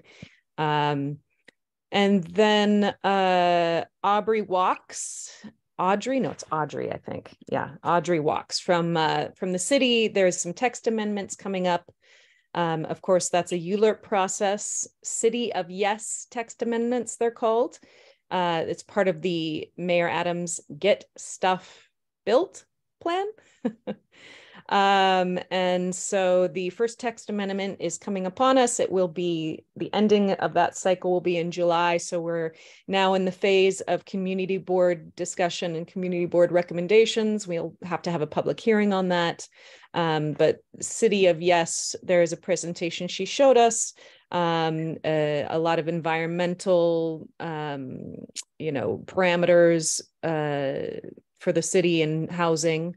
And happy to share that presentation with folks if you want to read more about that. We will have a public hearing on it. And that was from Audrey. And the last presentation was regarding Child's Memorial at 1763 Amsterdam Avenue. So Barry mentioned earlier, there's a lot of issues with staffing, and that has affected some of what we're dealing with at Child's Memorial and the Vedots, who are the developers there. It's been a long journey with that site, and we have a letter of support that will be discussed later. Barry mentioned that earlier, and there will definitely be some discussion around that. But the Vedots have come to us. We've discussed with them, thoughts, but there is a timeline, there is a deadline that they are on because of everything that happened with Tish James's office, and they gave them a 2-year deadline to have something built, which puts us in a bit of a bind, and we'll talk more about that at the action items section. And then let's see, new business, Barry. Yes, I saw your email about Tri-Hill Tenants Coalition.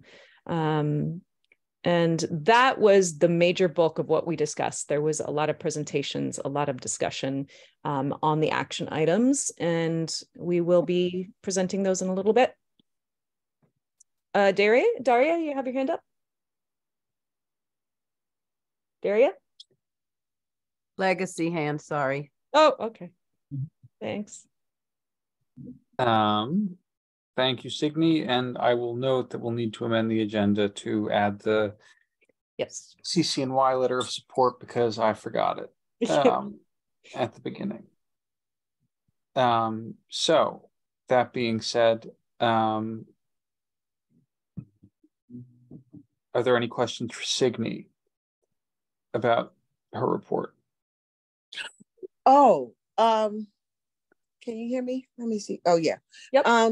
Signe, I know I sent you a question on it, but if you or Barry have an answer, I've gotten several calls related to 1727 Amsterdam and what the latest news might be. I'm just wondering if there's any information you can share beyond, I guess, good news that the city, in fact, needs, owns the land, which Barry reported a couple of meetings ago. And I know they're trying to, they stated earlier that they were trying to get Heritage Health and Housing out very quickly, but I know that they are lawyered up. So, I mean, there are still things happening, but I'm wondering, and then Amir Abadi is no longer representing HHC. So is there anything else? Yeah, there was a letter he sent. Okay. I know I'm not the only one who got it. I didn't see anything, so that's interesting. Amir Abadi? No, I know who he is. I didn't see anything. Yes, the district office was alerted, and I also sent the replacement information.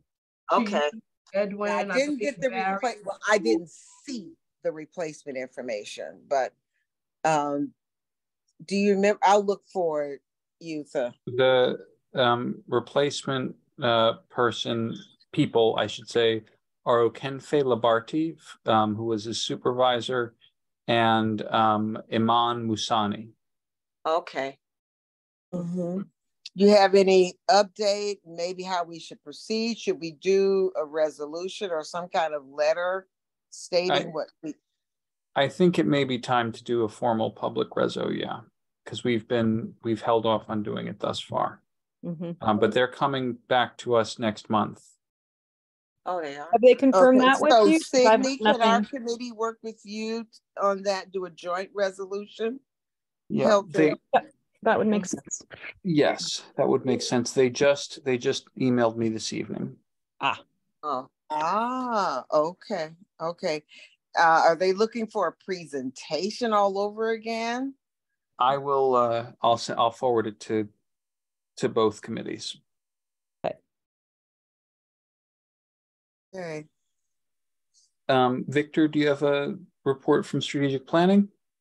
Yes, I'll be very quick with it. We held a meeting on April 18th and went over 3 items from the CBA. The first item refers to West Harlem Development Corp working with Columbia on creating a bulk oil purchasing group for local HDFCs. So I had spoken to Ziad about that as well, and also greening measures for HDFCs. So he had expressed that they're getting away from oil, which I know, and they already had an oil plan, but I said we could use it for solar and other things for HDFCs doing something in bulk. So he said that Vince Morgan will look into that. I haven't spoken directly with him yet, but I look forward to speaking with him. The other item was, as Jonathan mentioned, 5,000 square feet of artist space on the campus of Columbia University, along with Columbia providing technical and business advice for local arts and cultural organizations. This is something that's been on the books for a while, but they have not explored it. So I'm hoping now they're starting to move on it through Michael Palmer. I saw they're kind of pushing this forward. So I'm hoping that will move for our arts organizations in the community. And the other item we discussed was MBA students helping local businesses. In the CBA, it specifies that at the request of West Harlem Development Corp, that MBA students from Columbia will help local businesses, entrepreneurs with fostering their business. So during the discussion, we talked about possibly using empty storefronts that would be closer to residents rather than stores going onto the campus. Someone mentioned participants getting stipends for this work as well, and also working with the Columbia Small Business Development Center, all kind to foster this relationship with the community and Columbia. So that's items we discussed. The senior fair was mentioned, and it was a great event. A lot of people came out. I mean, it was overflowing into the streets. People were still talking about it days after as I was in the community. So kudos to your team, Walter, and the youth of your team did an excellent job getting things done. Everybody else that volunteered. And also, Pat Wilder Johnson mentioned through capital projects that there would be an elevator installed at the 137th and Broadway subway station. So that was news, great news there. And we're still looking at the 125th Street elevator. I know O'Donnell's office is still working on that, and Pat's reporting as things goes and keeping us up to date. Yeah, we hope to get something by June, hear more information by June. I'm sorry. Okay, so that's good. That was kind of it, just keeping it brief. Any questions? When do you meet next? June? June, yes. All right. Are there any further questions for Victor? All right. Thank you, Victor. That concludes our committee reports. We will now. Sorry, did somebody say something? Yes, reports from other task force members. Oh, yes. Sorry, I forgot that Miriam wasn't here, but you can give the report for cannabis. Thank you, Monique. Thank you. It'll be quick as well. It seems so long ago, but we had an event at Columbia as well in April. We had brought it before the executive committee before. It was supposed to be, or it was an education event to help bring more awareness regarding all the positive things that we want people to know about cannabis, besides people walking on the street and blowing smoke in your face. The event was well attended because it was on, considering it was on a Tuesday, very well attended, held at the Forum. I would say about 150 people or so came and joined us. And it was a really great discussion from our many presenters and panelists. I didn't include the agenda with this report, and I apologize for that, but we engaged with a number of vendors in the lobby, different vendors who are in the space doing creative things. And then in terms of presenters, the panelists we included were Legacy from our community, and they were well received, and there was a number of questions from the audience. And I'm trying to see what else. Daria already, and Daria is on, so she can add if she thinks I forgot anything. But I wanted to go through the report quickly and then ask Daria to jump in, since she's been to many of the same meetings that I'm in. We talked about last time in our meeting, working on some new regulation and guidelines. And we're actively working on a template that we received from CB5. We're working on making those changes and edits to see and making sure they're applicable to our community board. And we'll share with the executive committee, obviously, for comment, feedback, before I guess we take the next step, maybe to adapt anything. At the meeting, Ken Miles, he came and gave us some updates regarding the 125th Street bid legal dispensary and its possible setup.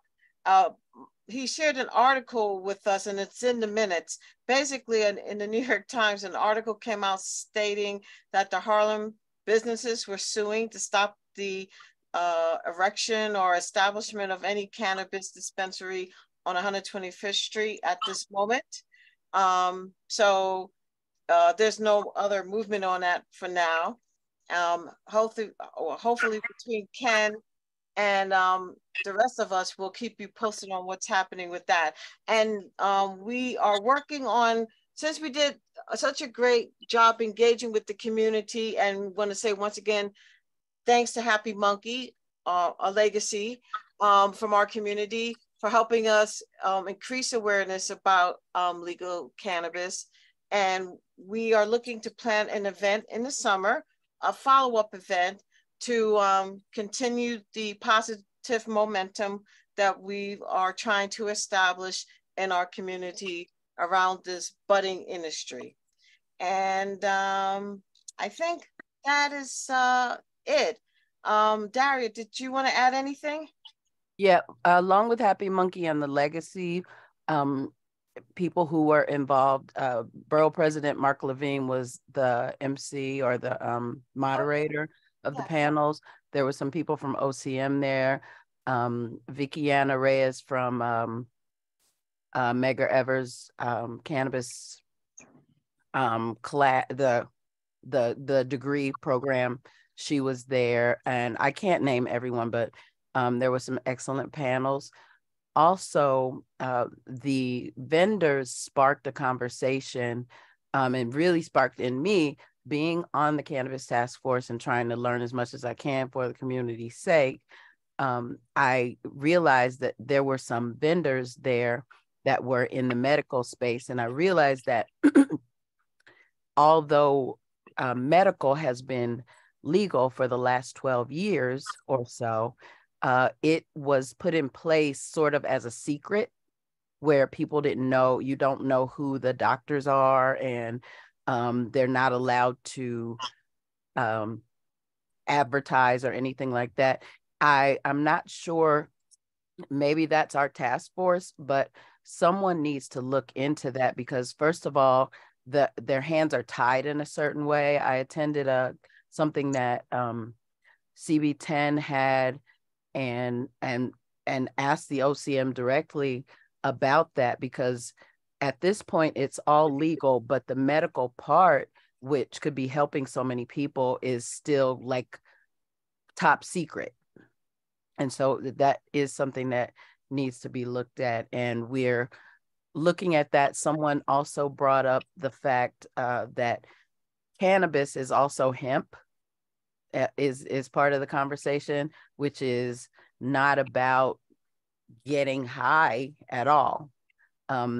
It's very economic, and we are looking to further those conversations. All right, thank you both for that Can update. Are you done with the committees at the end? I just wanted to ask something, Chair. Add something to my committee report, one of the committee reports. To the health committee. Okay, yeah, go ahead. No, very quickly. Yeah, actually, the thank you, Youth Madison Hakil. The intent to run form is in this set of documents tonight. So if you look at the last email that Youth mailed out regarding this meeting, it is one of the documents, one of the PDFs, and it is entitled Intent to Run. Okay. It's actually, that's Monique's intent to run form that has been completed. Oh my goodness, I didn't open, I just saw intent to run. Okay, all right. But I emailed asking if it could be sent out. I'll try to see if I can post it. All right. Well, we will get it sent out, and there is a form on the website, correct? Yes. Great. So with that, we'll wrap up the report section and we'll go into action items. I'm going to request unanimous consent to add a 6th action item, pre-liquor licenses, for that letter of support regarding the City College application for the HUD grant. I neglected to do so earlier in the evening when we were amending the agenda. So I would request unanimous consent on that if anyone wants to second. So moved. Second. All right. Anyone opposed to adding that to the agenda? Going once, going twice. Okay. So we will move on to the first action item, which is a letter of ratification of the letter of support sent regarding the Osborne organization. Give me just a moment. Let me pull that up. That's a ratification, I think you said. Yes. Sharing screen. All right, here we are.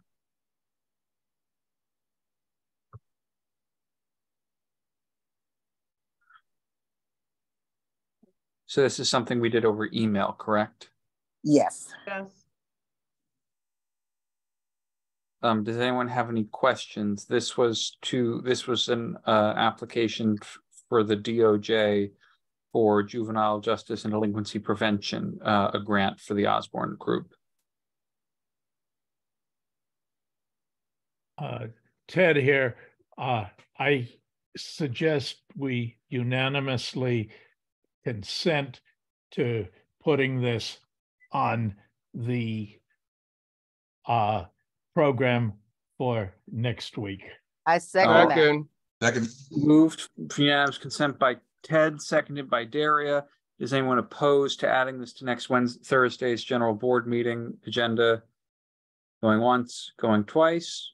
Okay, it is now on the agenda. Thank you for that. Thank you everyone for your fast responses over email as well on that initially. The next item on the agenda is the resolution for a May 2023 addendum to our May 2017 resolution regarding the TIL program. I have that on my screen if you want to hit share screen for me. Yes, please. One moment. Thank you for that. You should be able to share now. Okay. Let me know when you can see it. Yes. Yes. All right. Thank you, Barry, for quickly writing this while you were writing notes and on our meeting the other night. Wunderkind that you are. So everyone may remember it, well, maybe you don't, but in 2017, I guess that's 6 years now, we wrote a reso to halt HPD from halting the transfer of buildings, and things have progressed. Things have happened. ANCP now is in the works, and so we're asking for a re-up and addendum to that to just remind everyone that this is still hot on our minds. Barry, since you drafted this, do you want to give any special note on this other than the committee has passed this to put onto the agenda? So yes, very quickly, as a reminder, tenant interim lease buildings are buildings owned by the city of New York. The city entered into agreement with the tenants of the buildings that the tenants would run the buildings as a tenant association in exchange for giving up and give up their rent regulated leases in exchange for the option to buy their apartments for $250. This is how most HDFCs were born. However, the city eventually decided it didn't actually want to give up the buildings, and many of those buildings have been in limbo for 10, 20, 25 years. These people are running these buildings on behalf of the city of New York with no compensation for 30 years, 20 years, whatever. And the city is trying to transfer the buildings from TIL to a new program, the Affordable Neighborhood Cooperative Program, which would load the buildings up with debt before they become HDFCs. Some of these buildings, by the way, didn't even become HDFCs. And, I think someone here, may have had a family member in a situation where there was a building that was in TIL that got given to a nonprofit developer and is not an HDFC. It's in fact still a rental. So we are also urging that the city council and the mayor put at least $100 million into the FY24 capital budget for renovations of TIL buildings, not through ANCP. And then we attached our resolution from 6 dang years ago. Well, I think we should have unanimous consent on this. All right, Member Hardiman has requested unanimous consent to add this to the agenda for next Thursday's general board. Member Henry has seconded. Is anyone opposed to adding this to the agenda for Thursday? Going once, going twice. All right, it has been added to the agenda for Thursday by unanimous consent. The next item is the letter of support for 611 West 112th Street, docket number LPC 2308973 for a certificate of appropriateness for the building known as the Maranime. Not me, so I'll stop sharing. Let me pull that up. I had it all open. Letter of support. Nope, that's the ratification. 611. Here we go. So Heather, this is your letter of support here.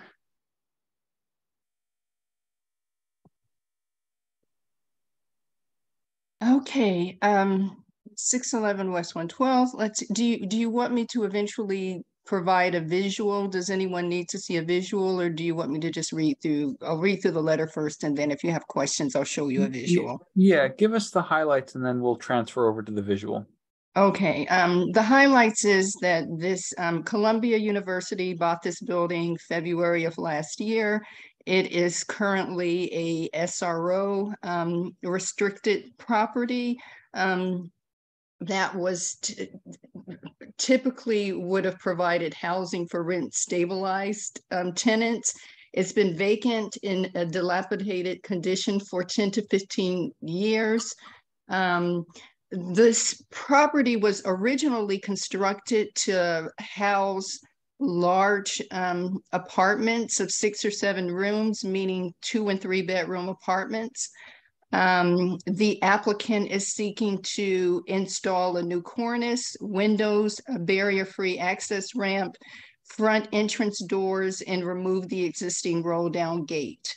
The building has a historic symmetrical tripartite facade in which should be maintained. So our committee, everyone seemed to be in agreement that it was nice that the cornice is being recreated, and that the diamond pattern on the windows should be restored at the locations where they originally were. And we support, of course, the maintenance of any water infiltration issues, masonry repairs, noise mitigating structures surrounding the rooftop mechanicals, sustainability features such as the green roof, and we believe that there should be some ADA accessibility. However, the barrier-free ramp that is being proposed, it disrupts the historic character of the primary entrance of the facade by replacing a window that contributes to the symmetry of the facade with a second entrance that includes a paneled transom. So they're placing a second door right next to the primary entrance door, and it's just sort of interfering with the balance of the way the property is viewed. And I'm suggesting that they look at maybe a vertical platform lift into the areaway, because the ramp that they're proposing is just only slightly more than 3 feet, and it doesn't give the standard ADA turning diameter of 60 inches. So if they were to do a lift down into the areaway where they mentioned that there was already a service or a door entry down there, that could be a possibility, so that therefore there wouldn't be a disruption in the facade. And then the community, of course, had many other issues, one being that with Columbia turning this rent stabilized building into housing that initially will be for Columbia undergraduate students while they're renovating other dormitories on campus, that it would take away permanent affordable housing from the community. They're concerned about noise during construction, noise after the completion in the rear yard by undergraduate students. They requested that the layout of where they have a faculty staff apartment in the cellar be exchanged for the, let's see, there was a common space that would be in that area. So the letter did pass in the committee with one person abstaining. All right, thank you. If we can get a brief view of that ramp that you were talking about, I think that'll be helpful. Okay, if someone can give me permission to share, then I can bring up. You should have permission now. Okay, I do now. Okay, where is it? Where is it? Let's see. Let's see. Where did I do with? Thought I had it up here. Oh, there it is. Okay.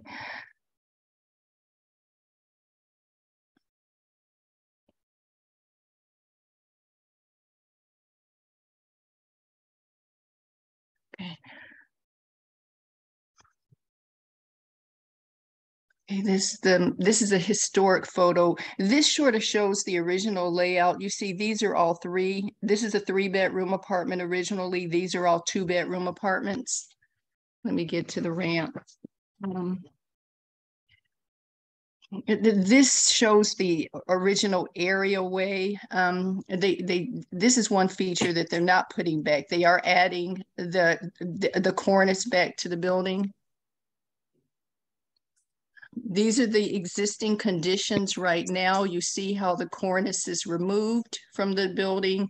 This is the areaway covered areaway that they want to turn into a ramp.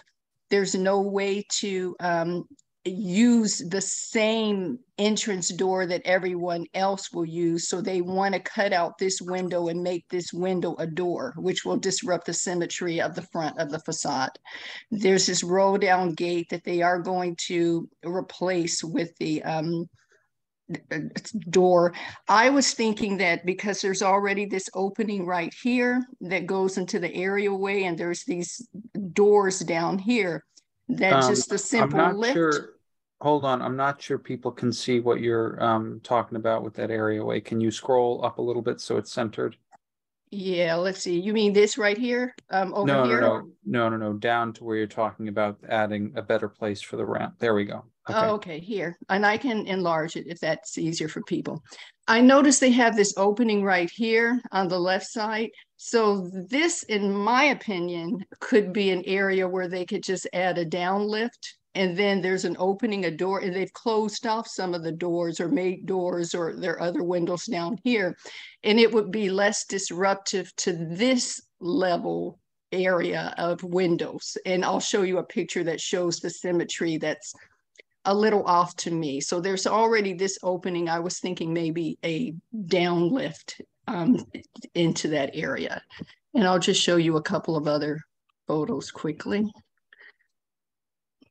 So this shows the existing elevation and the proposed. If you look at this picture right here, you see these 4 windows. This is the center of the building, and then there's the 4 windows here. They want to change it to this. They want to change this window to a door. And then you'll only have 3 windows over here instead of the 4.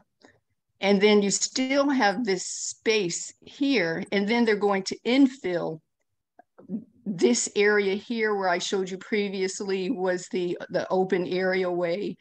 So they're going to infill this and make this a ramp, and they're going to get rid of the light from the windows that goes into the space. And one of the historic features about this building is that it was known for being a building that had a lot of light coming into the space, into these large apartments.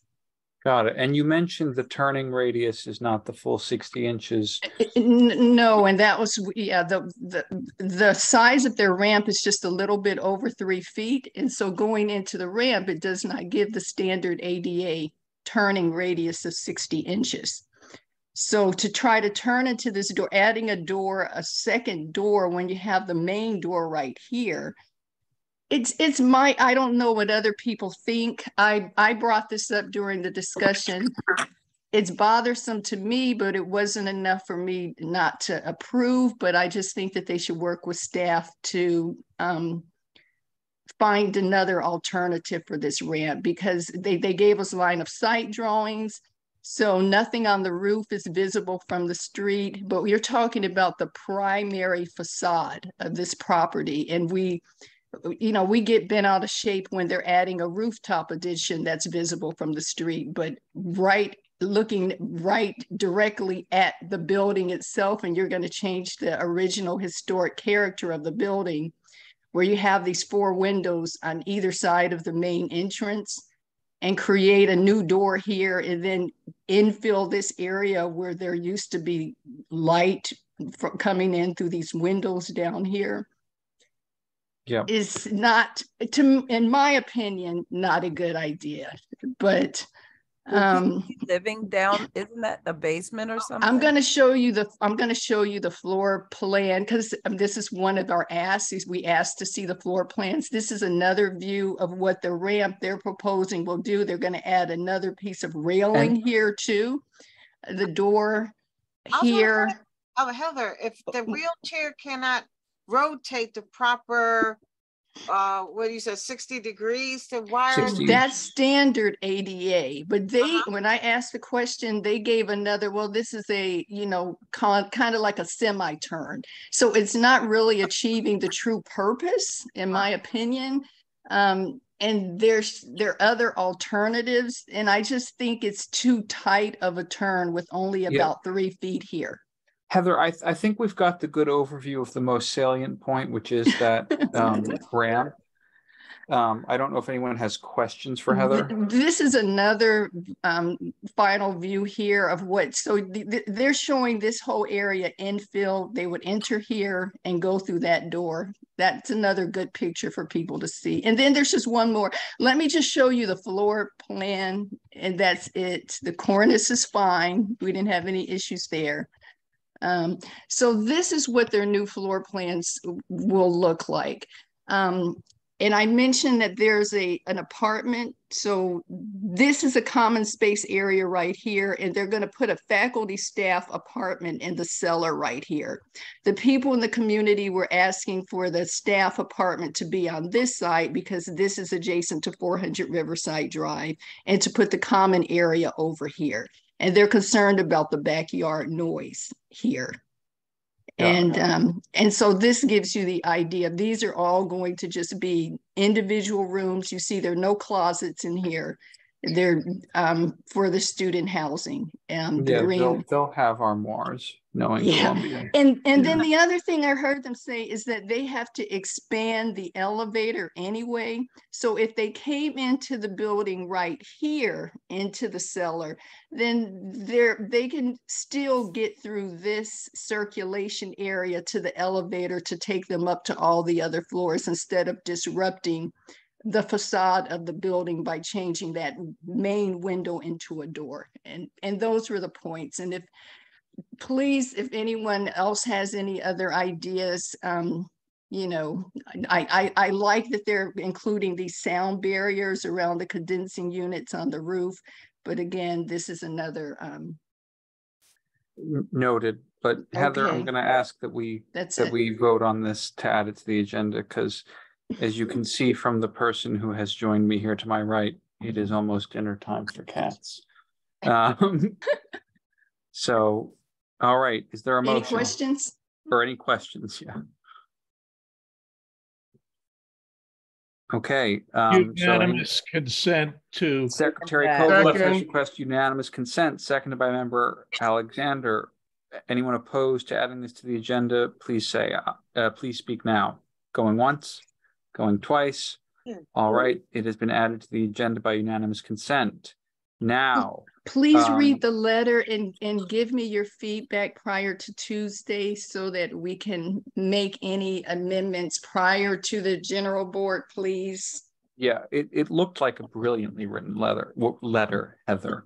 Thank you, Barry. I don't get that enough. Thank you. Well, it was very well done. I'm proud that that's coming out of our board. Signe, You are once again up. We're back. We're back. Okay. Which one? 1763. Okay. Okay.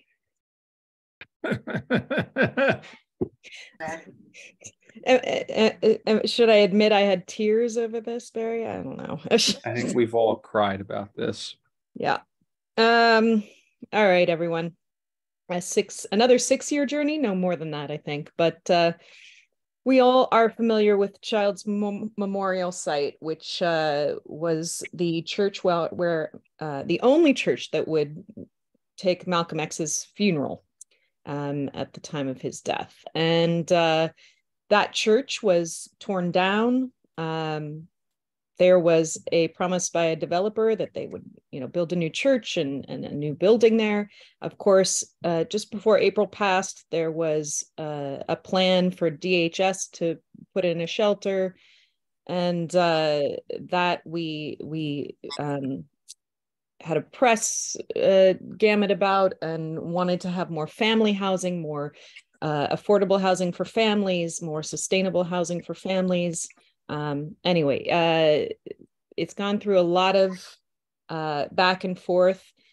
The latest you probably all know about is that the Attorney General, Tish James' office, had a suit or a case against the pastor of that church. And among the settlements there was that the developer, which the church still wants to work with, the Dots, had only 2 years to build them a new building.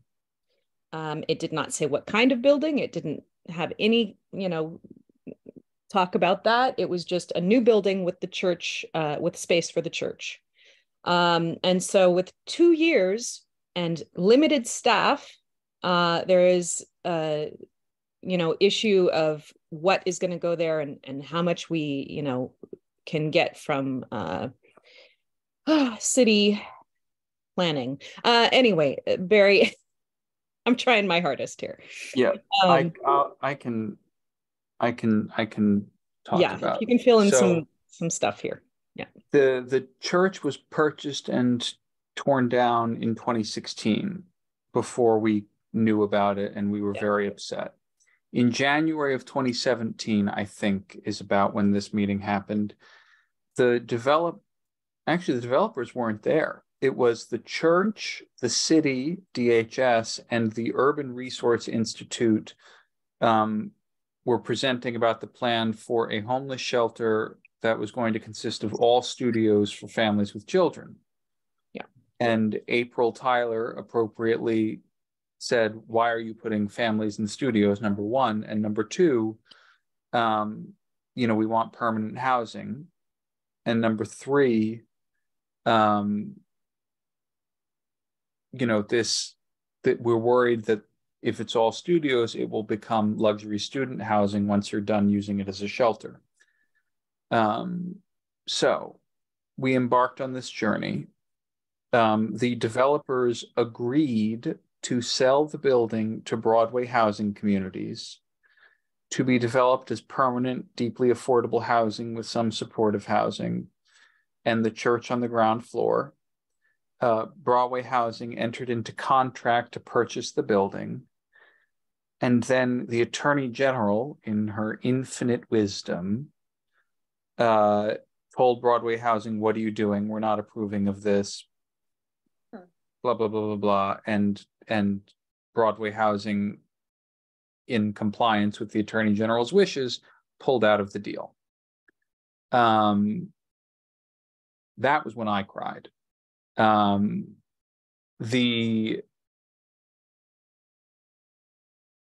This was a significant blow to us. We had gotten everything we wanted. And we met with the Charities Bureau of the Attorney General's office, and we said it's very important to us that this, include permanent affordable housing, et cetera. And the Attorney General's office told us, we don't care. The only thing we care about is the sanctuary being built. They notably were also very unhelpful with the community garden at 134th Street. So 2 strikes against the Attorney General. Third strike now is that they have mandated a timeline for the construction of this building. Again, they don't actually care what's in the rest of the building. They just care that the building gets built and has a sanctuary in it. So we met with the Vedats. They laid this out for us. We said, well, if you had more space, could we do permanent housing? They're like, yes, absolutely. And then it was, the conclusion was that because ULURP would take 2 years, they would not be able to comply with the Attorney General's order. So we asked for, and they gave us, I think 9 or 10 2-bedroom units for larger families with children, and the rest of the studios are to be used for pregnant mothers or mothers with small toddlers or younger. The shelter will also allow pets, which is, it seems like a so what issue, but it's in fact a very big issue. Many homeless families, especially when they're displaced by a fire or an eviction, will try to desperately avoid the shelter system in no small part because they do not want to give up their pets, and shelters do not allow pets. This shelter will allow pets. It will also have the space for the church, who will own their space as a condominium on the first floor, and it will have a parsonage for the pastor, now in court. And however, they are signing an agreement to make permanently affordable housing in a building they own a block up at 1793 Amsterdam Avenue. So the building has market rate apartments. They are committing to make them rent stabilized and lower the rent. How low is to be determined by, if we can get them some tax abatements for doing affordable housing, but even without the tax abatements, they're committing to affordability at 80% of AMI. They are also creating a $250,000, well, they're funding to the tune of $250,000, a Hamilton Heights Community Fund to be administered by the New York Community Trust, similar to the Morningside Heights Community Fund, with the advising group that will advise the trust on where to spend the money to be Community Board 9. So it will still be a homeless shelter because our options are homeless shelter or luxury housing. There is no affordable housing solution here because the Attorney General's office will not permit it. This is not what we wanted. We, in fact, had our hands on what we wanted, and it was snatched out of them by Tish James. That being said, it's a lot better than what they came to us with in January of 2017. And it's not for lack of trying on their part that we're not getting what we want. So this is the letter of support for the development.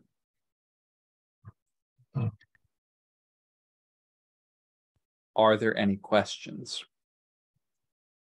Pat. I have a question. So there's going to be a shelter there, a shelter on 145th Street in Amsterdam, right? So there's going to be more shelters that are being built, no affordable housing. And was this, so are you saying that as a community board, we're supporting the building or the construction of this particular shelter? Is that what the letter is proposing? That is the letter. That is what the letter is proposing. It's to address to the Department of Homeless Services. And I will note that 145th Street is the 1727 Amsterdam is not a shelter. It's supportive housing. It's just supportive housing done poorly. Okay, because respectfully, they say that it's going to be that, but the Bowery, the Bowery BRC is a shelter provider. They only deal with shelters. So the fact that they're saying that they're not doing a shelter there, I'm a little questionable about that. I am not defending BRC. Yeah, I think it's a bad move. We are fighting this move, but BRC, 75% of what they do is shelter, 25% is supportive housing.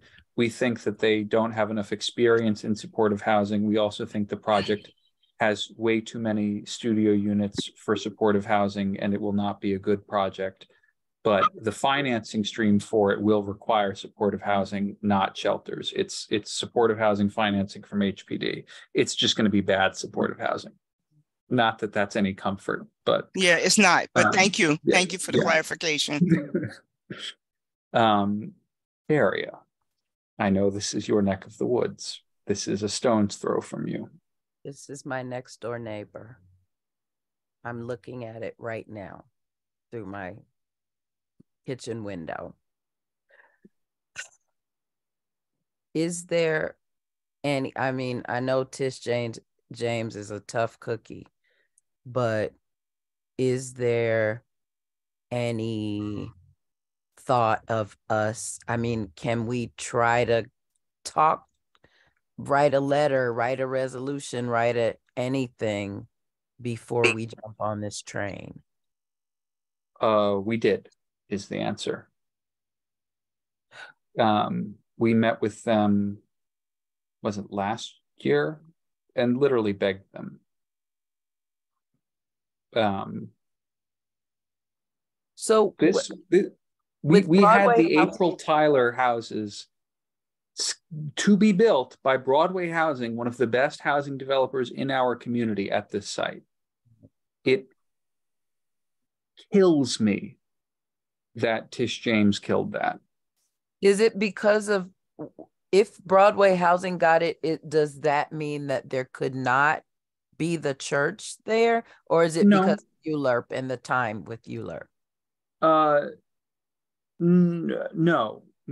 The Attorney General's office intervened because they claimed that Broadway Housing didn't have any experience building sanctuary spaces, which is, true. And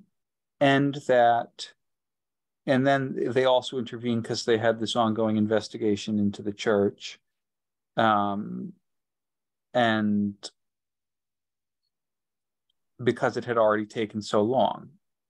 So the holdup with Broadway Housing was not going to be a rezoning, which we offered if they needed it, and they said, no, thank you, we'll do it without it. It was going to be with the HPD financing. But Broadway Housing was like, yeah, that's normal. That timeline works for us. And the Attorney General said, well, that timeline doesn't work for us.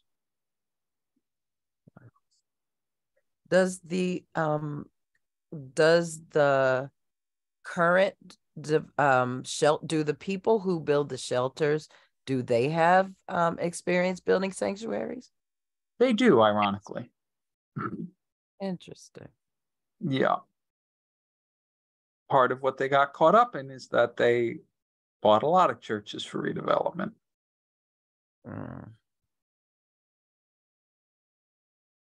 Thank you. I mean, who was the council member that came and praised their work and his? Robert Cornegie. Cornegie.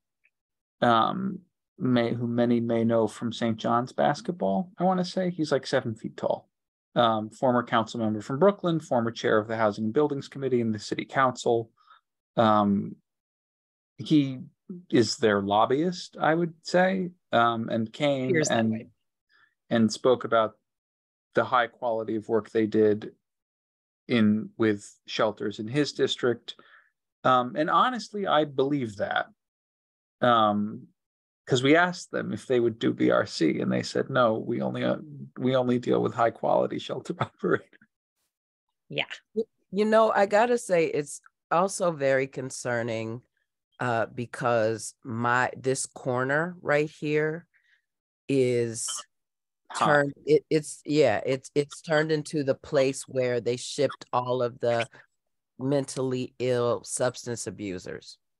And these are all new people, and like finding people OD'd under, somebody had I think I told this story, they had a motorcycle with the cover over it. I saw feet under there and I thought, oh, well, somebody's under there getting high. After I passed them a few times during the day and the feet didn't move, it turned out to be somebody who had OD'd under there. Like, it is, when I say my block is hot, I cannot even explain to you how hot it is. Now, God bless anybody who gets permanent housing who's been homeless. However, they are, you know, that demographic, it might, if they just got off the street, some of their friends might be these new people over here, and it mixed up together. And then dogs, because that's the other thing, the animal situation, I totally understand that, in terms of the emotional part. However, this is already like, no, all these people over here with dogs who don't pick up after them. It's ridiculous. And we have a whole, you know, empty building, till building that's been till for 10 or 12 years and sitting empty. They don't take their dogs over there to poop where there nobody lives. They bring them, you know, on this side of the street for some reason. Oh God. So here is what I can say. There will be a 35-person staff at this shelter, which seems high to me. But which is a good thing. This will also be the church, who will also have, I think, like a fellowship hall for running community engagement services out of. So this will be eyes on the street and a building that will be heavily staffed, more heavily staffed than the supportive housing building, interestingly. Miss Dunn, are you trying to speak, or are you just off mute? Still, yeah. All right, yeah, hold on. So, and it is probably of very little comfort coming from me, but I think that I would like to connect you with the developers, because you are the immediate next door neighbor. I believe I did share with you, Daria, Saba's information, and they said they are happy to take calls from neighbors and work with them. They are they are some of the most accessible and accommodating developers that have come before this board, in a way that's very unusual. You know, they were giving us what we wanted, and then when that got smashed, they were trying to help us find other ways to get what we wanted. In terms of, it came in earnest, in my opinion. Yeah. And they've been on this road with us for 6.5 years, 7 years. And we have reached the end of the road, according to Tish James. I mean, we kind of have the same gun to our heads that they have to theirs from the Attorney General. Because the mandate is that something get built by the end of 2024. That's a fast pace. And between, you know, the Community Benefits Fund should go to ameliorate some of the strain on that. So I don't know whether that means those little like doggy bag things that can be posted for people to get bags when they walk their dogs, and make sure that there is trash receptacles for it. I don't know if that means, you know, funds for assisting people in the shelter so that, you know, they're connected to services. But we as a board will vote on that and what to fund. So this is not a good situation. It feels like we were given, I don't know, whatever they call it, the golden ring of the carousel, or we were given, you know, we were handed the treasure, the thing that we wanted most, and then had it snatched away from us. But the consolation, such as it is that this is a much better project than the one that they came to us with 6 years ago. And sometimes that is the best we can do as a board. All right. But there's been a lot of crying. Walter, you have your hand up. So we're voting today to pass this letter of support onto the general board so we can vote on it there. Yes. Right? Correct. So yes. So of course, hopefully we can turn it down. Of course. Of course. Well, we'll cross that bridge when we get to it. I mean, what was the vote in the housing committee, Signe? It was, let's see, how many were there? 6 for, 1 against? I think it might have been 7-4 because we have public members. Oh, that's right. So I have the notes here. Hold on. I can tell you.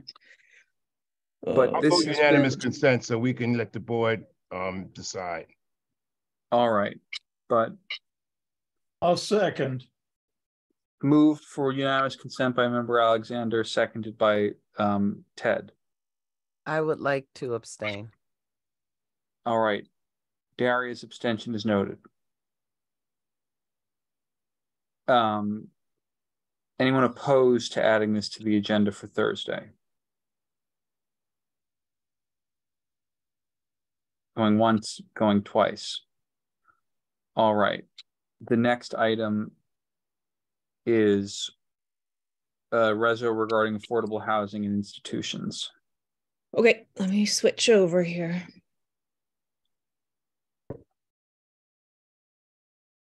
Okay, so this one, this is actually a bit of a piggyback off of what you saw Heather propose, because there was a bit in there about the concern for affordable housing in new projects. So why is Columbia not considering affordable housing for the community in their new projects? And we agree. And we put this reso together in an urgency, urging Columbia to provide affordable housing in new projects.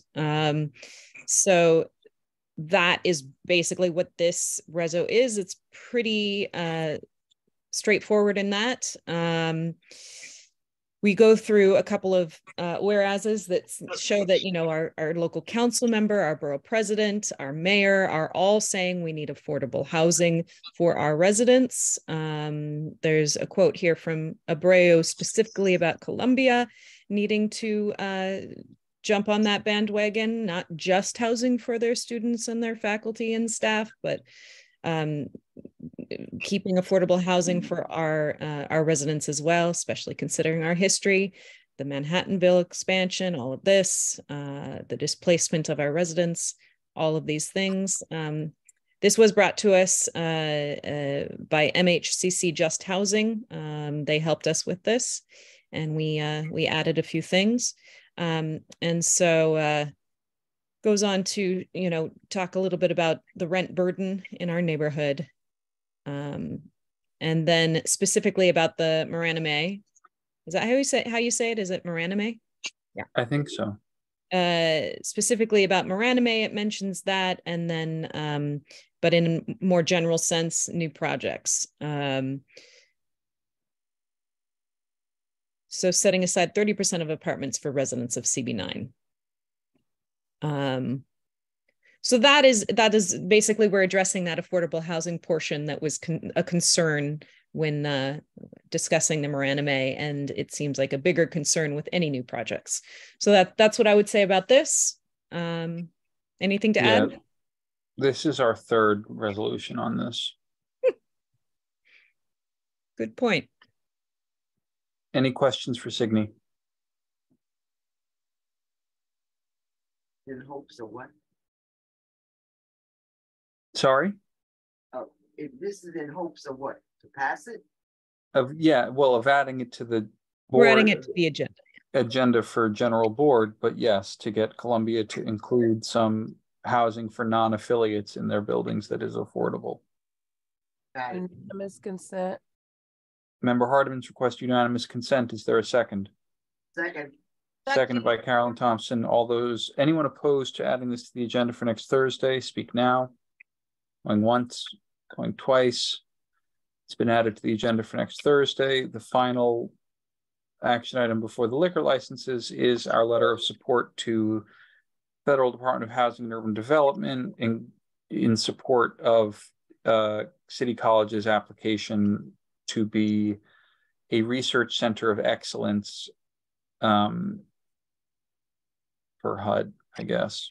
Yeah, so this is it covers quite a few topics, but it's an application that they're putting in for this grant as a research center of excellence. We would be one of their partners in support of this. They would work on, data on many areas, but in particular, those areas that are less served than others when it comes to equality and equity.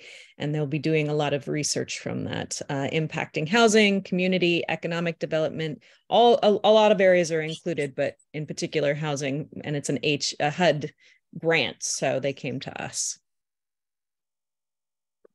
Are there any and questions? We've worked with CCNY quite a bit. We've gotten quite close with Sean Rickenbacker, and it was passed through committee unanimously, I believe. So, yep, unanimous consent.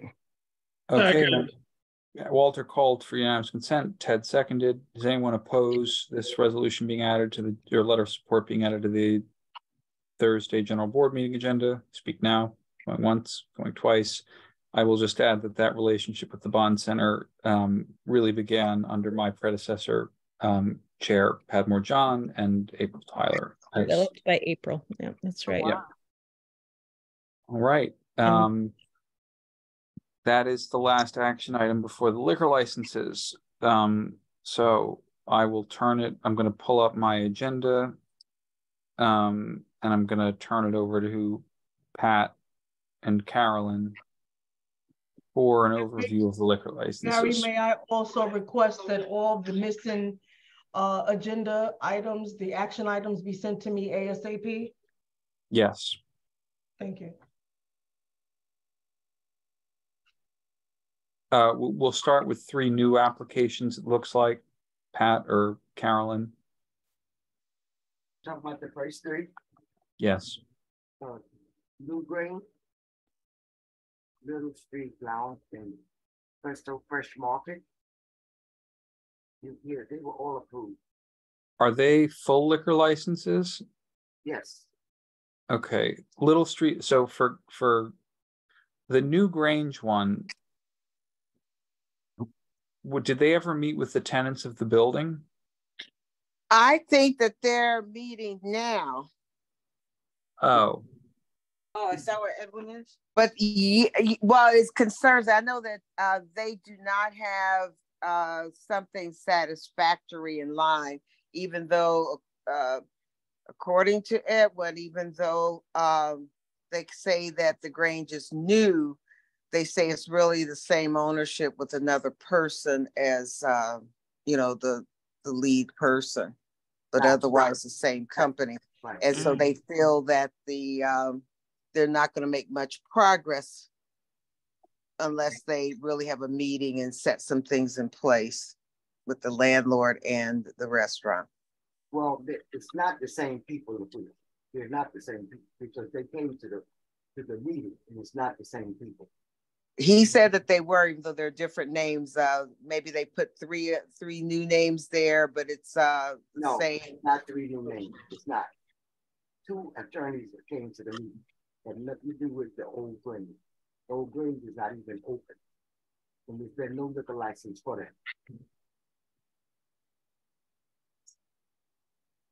But we have to make sure, Carolyn, they disguise themselves under other people. That's I'm exactly. Yeah, exactly. I'm aware of that, but according to what came to the meeting, these are not the same people. It's not a name change, because sometimes they do. It's just new people opening up a store. But I will check again. Yeah. Can we hold that? Can we hold this over, Barry? Well, no. I mean, I think the intelligent thing to do here would be to add it to the agenda, and if we don't have a satisfactory place where we are by Thursday, then the committee withdraws it from the agenda. Okay, yeah, that. I'll call him tomorrow. Yeah, I'll call tomorrow. Okay. Little Street. Unanimous consent. All right, Ted's requests unanimous consent on these three. I Seconded have by to Monique. abstain from this, Barry, not voting unanimous consent on the New Grange. Understood. I abstain also. Abstentions from the first vice chair and from member Henry. Anyone opposed to adding it to the agenda? Going once, going twice. I will ask Pat and Carolyn if there is not a satisfactory conclusion reached on this, that we pull it from Thursday's agenda. I'll let you know after I talk to him tomorrow. Okay. Also, Little Street Lounge, is that the same operator doing the cloakroom, or it's a new person? Not the cloakroom. Okay. It's a shame. I like the cloakroom. Cloakroom hasn't come up for renewal yet. Got it. Well, it's the same address, so presumably it's the same. Yeah. Presumably they're closed. Yeah. All right. Hilar Restaurant Group Corp, which is Caridad on 145th on the downtown side. What is the change here? Let me see. Which one? J-Lar. Yeah, J-Lar at 3533 Broadway between 144th and 145th on the downtown side. It's the carry. It's corporate. So they're selling the business. No, it's just a corporate change. New person being added. I think it's corporate change. Let me check.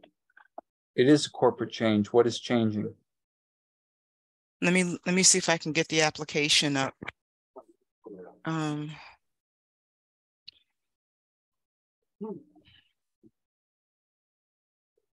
While we're waiting for her to pull up the application, this is a different topic, but I don't want the meeting to adjourn without bringing it up. Hakeem Elliston worked diligently on updating or critiquing the SLA regulations for CB9, and I don't know if, are we going to vote on that as a board and have it in place for the applicants when they apply for liquor licenses? What's the application again? It's the SLA requirements for CB9. It was sent around. Yeah, I know. I remember. Okay. I think we can just do that at the committee level. Okay. Right, that's what I thought would have happened. I thought that would have come to our committee for consideration and for discussion.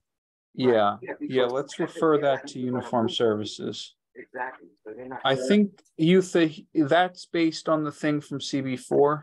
Yes. Okay, yeah. Well, it was presented to the committee and he made the corrections and the suggestions. No, I don't think it was. I think it was submitted to some people, but it was not submitted to Uniform Services and Transportation. No, it wasn't. It was not. No. Okay, when I say committee, I mean the chairs, the co-chairs. No. So nothing happened. So I'm just asking to let's act on it. So saying on the committee level, fine. So at the next meeting, it should be an agenda item. Okay. We'll refer it to Uniform Services. Okay. You and I discussed it already. Yes, we did. Like I said, you're not even going to push that. But can I also answer, Barry, can I answer your question about what the change is? On the application, it indicates that currently Laura Espinal and Amory Espinal are the owners. And it says Laura is leaving the company, making Amory, Amoury, the sole principal. So there were two owners before, one is leaving and now the other is going to be the sole principal. That's why there's a corporate change. Right, exactly. Thank you for that. You're welcome. By the way, the email was sent on April 10th to Carolyn, to you, Carolyn, and Pat. Yes, we got it. Okay, good. All right. Anyone want to move on Hilar, Jylar, whatever? Jylar. Right, they were approved. Okay. Yeah, but the concrete was approved. Bono was approved. Well, hold on. Can we just add JLR to the agenda for next week? Okay. Anyone want to move that? So moved. So moved. All right, it's been moved. Sorry. We want to vote on it? No. No. What? And unanimous consent. Member Yeah. Hardiman has requested unanimous consent. Second. Is there a Second. seconded by Which Walter one is Alexander? this for the corporate change? Yes. Oh, Yes, the corporate change is that there were two owners of the Oh, yeah, I got it. company, and one left, and now the remaining owner is the sole owner. So that's the corporate change. All right. So if anyone opposes adding this to the Thursday general board meeting agenda, speak now. Going once, going twice. All right, it's on the agenda for next week. All right, now we can do Picante, Bono, etc. Carolyn. Thank you. Bono, we talked about Theo, Plowshare, Peaceful at the SMB, we were taught at San Pedro, and the market in the cotton club all have been up. All right. Are there any issues with these? We've heard about Picante last month. Yes. That's cleared up, to my understanding. I understand from our meeting today, it does not seem like it's cleared up, although it's both Picante and the billiards. Yeah, I don't know if I believe that. Right, it's not the bill, the county has cleared up the violation. I don't. Application. I have been in Picante several nights to check it out, and while there is music, it's not noticeably loud. I mean, it's loud. It's quiet enough to eat dinner and have a conversation. Barry, what the tenants were saying is that it's what's going on after 11. Mm-hmm. There's some special club or it becomes something else. And that's where the disturbance is, primarily with the billiards group, although their liquor license is not up for renewal, but it also happens with Picante also. That's what that group was telling us at general board. That sounds like we need a fact. With you today, and I didn't hear anyone speak about Picante. So no, they did speak about Picante at the April general board meeting. Mm-hmm. We can do some field trips and some fact-finding missions, like was done with billiards. Well, just to remind everybody, remind everyone that when we did the research as of April 27th, according to the State Liquor Authority, the renewal license has already been issued. So it's been paid. Yeah. And they've already been approved. Yeah. That they're fine that they paid it. Mm-hmm. There's no other violations on them. So when I was at the same meeting that the Queen was at today, no one said anything about Picante. You mentioned Carolyn, they mentioned Picante, but they stressed the billiards. Yeah, because the billiards place is an effing menace. Right. So is it the billiards that place that's the problem and not Picante? Both are, but Picante both of them. left, Okay. Yeah. Picante not as much. And what they, like I said, what they were saying about Picante is the after hours, the 11 to 4 a.m. Well, it's not open at 4 a.m. Anyway, I will open at 4 exactly. So I will scope it out. I live across the street. But I'm pretty sure that what they're talking about is in fact sound that's being transmitted from the billiards place. Anyway, are there any other questions about any of the other renewals? I just have to be present, not entitled for Manhattanville. Okay. They are a customer? Yes, they serve my coffee. At last I know. Okay. Yep. Just remember the 3 Ds of conflict of interest: disclose, debate, don't vote. Got it. We haven't had a COIB training in a while. Yeah, usually it's with the Manhattan Borough President's Office. Yeah. Eutha, we should invite COIB to the September meeting. I had more problems. I miss them. Conflict of Interest Board. Oh, okay. We do it every 2 years. Yeah. All right. So are we adding this to the agenda next week, folks? The ones that I called off? The renewals. Right. Absent Picante because it's already been renewed. Right. They've all already, yep. All of them have been renewed.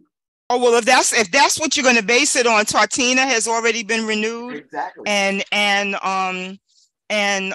Pesto Fresh Mexican Grill has already been renewed. So I suggest unanimous consent. Thank you. Member Hardiman has requested unanimous consent. Is there And a I second? second. Great.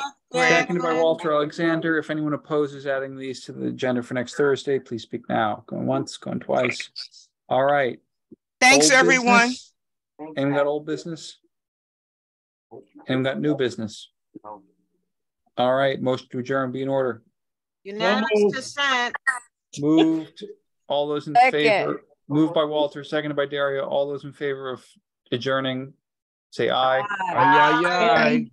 All opposed, say Barry, nay. can we talk can I call you? Yes, but hold on. Daria, can I reach out to you about this 1763 thing? Yes. All right. And Barry, I need to speak with you. I am sure you do. I do too. I need about 2 minutes of your time, Barry. I do too, Barry. No. Well, I need to say goodnight. I need to say goodnight. I need to second that, Pat. Can we get unanimous consent on goodnight? Yes, yes.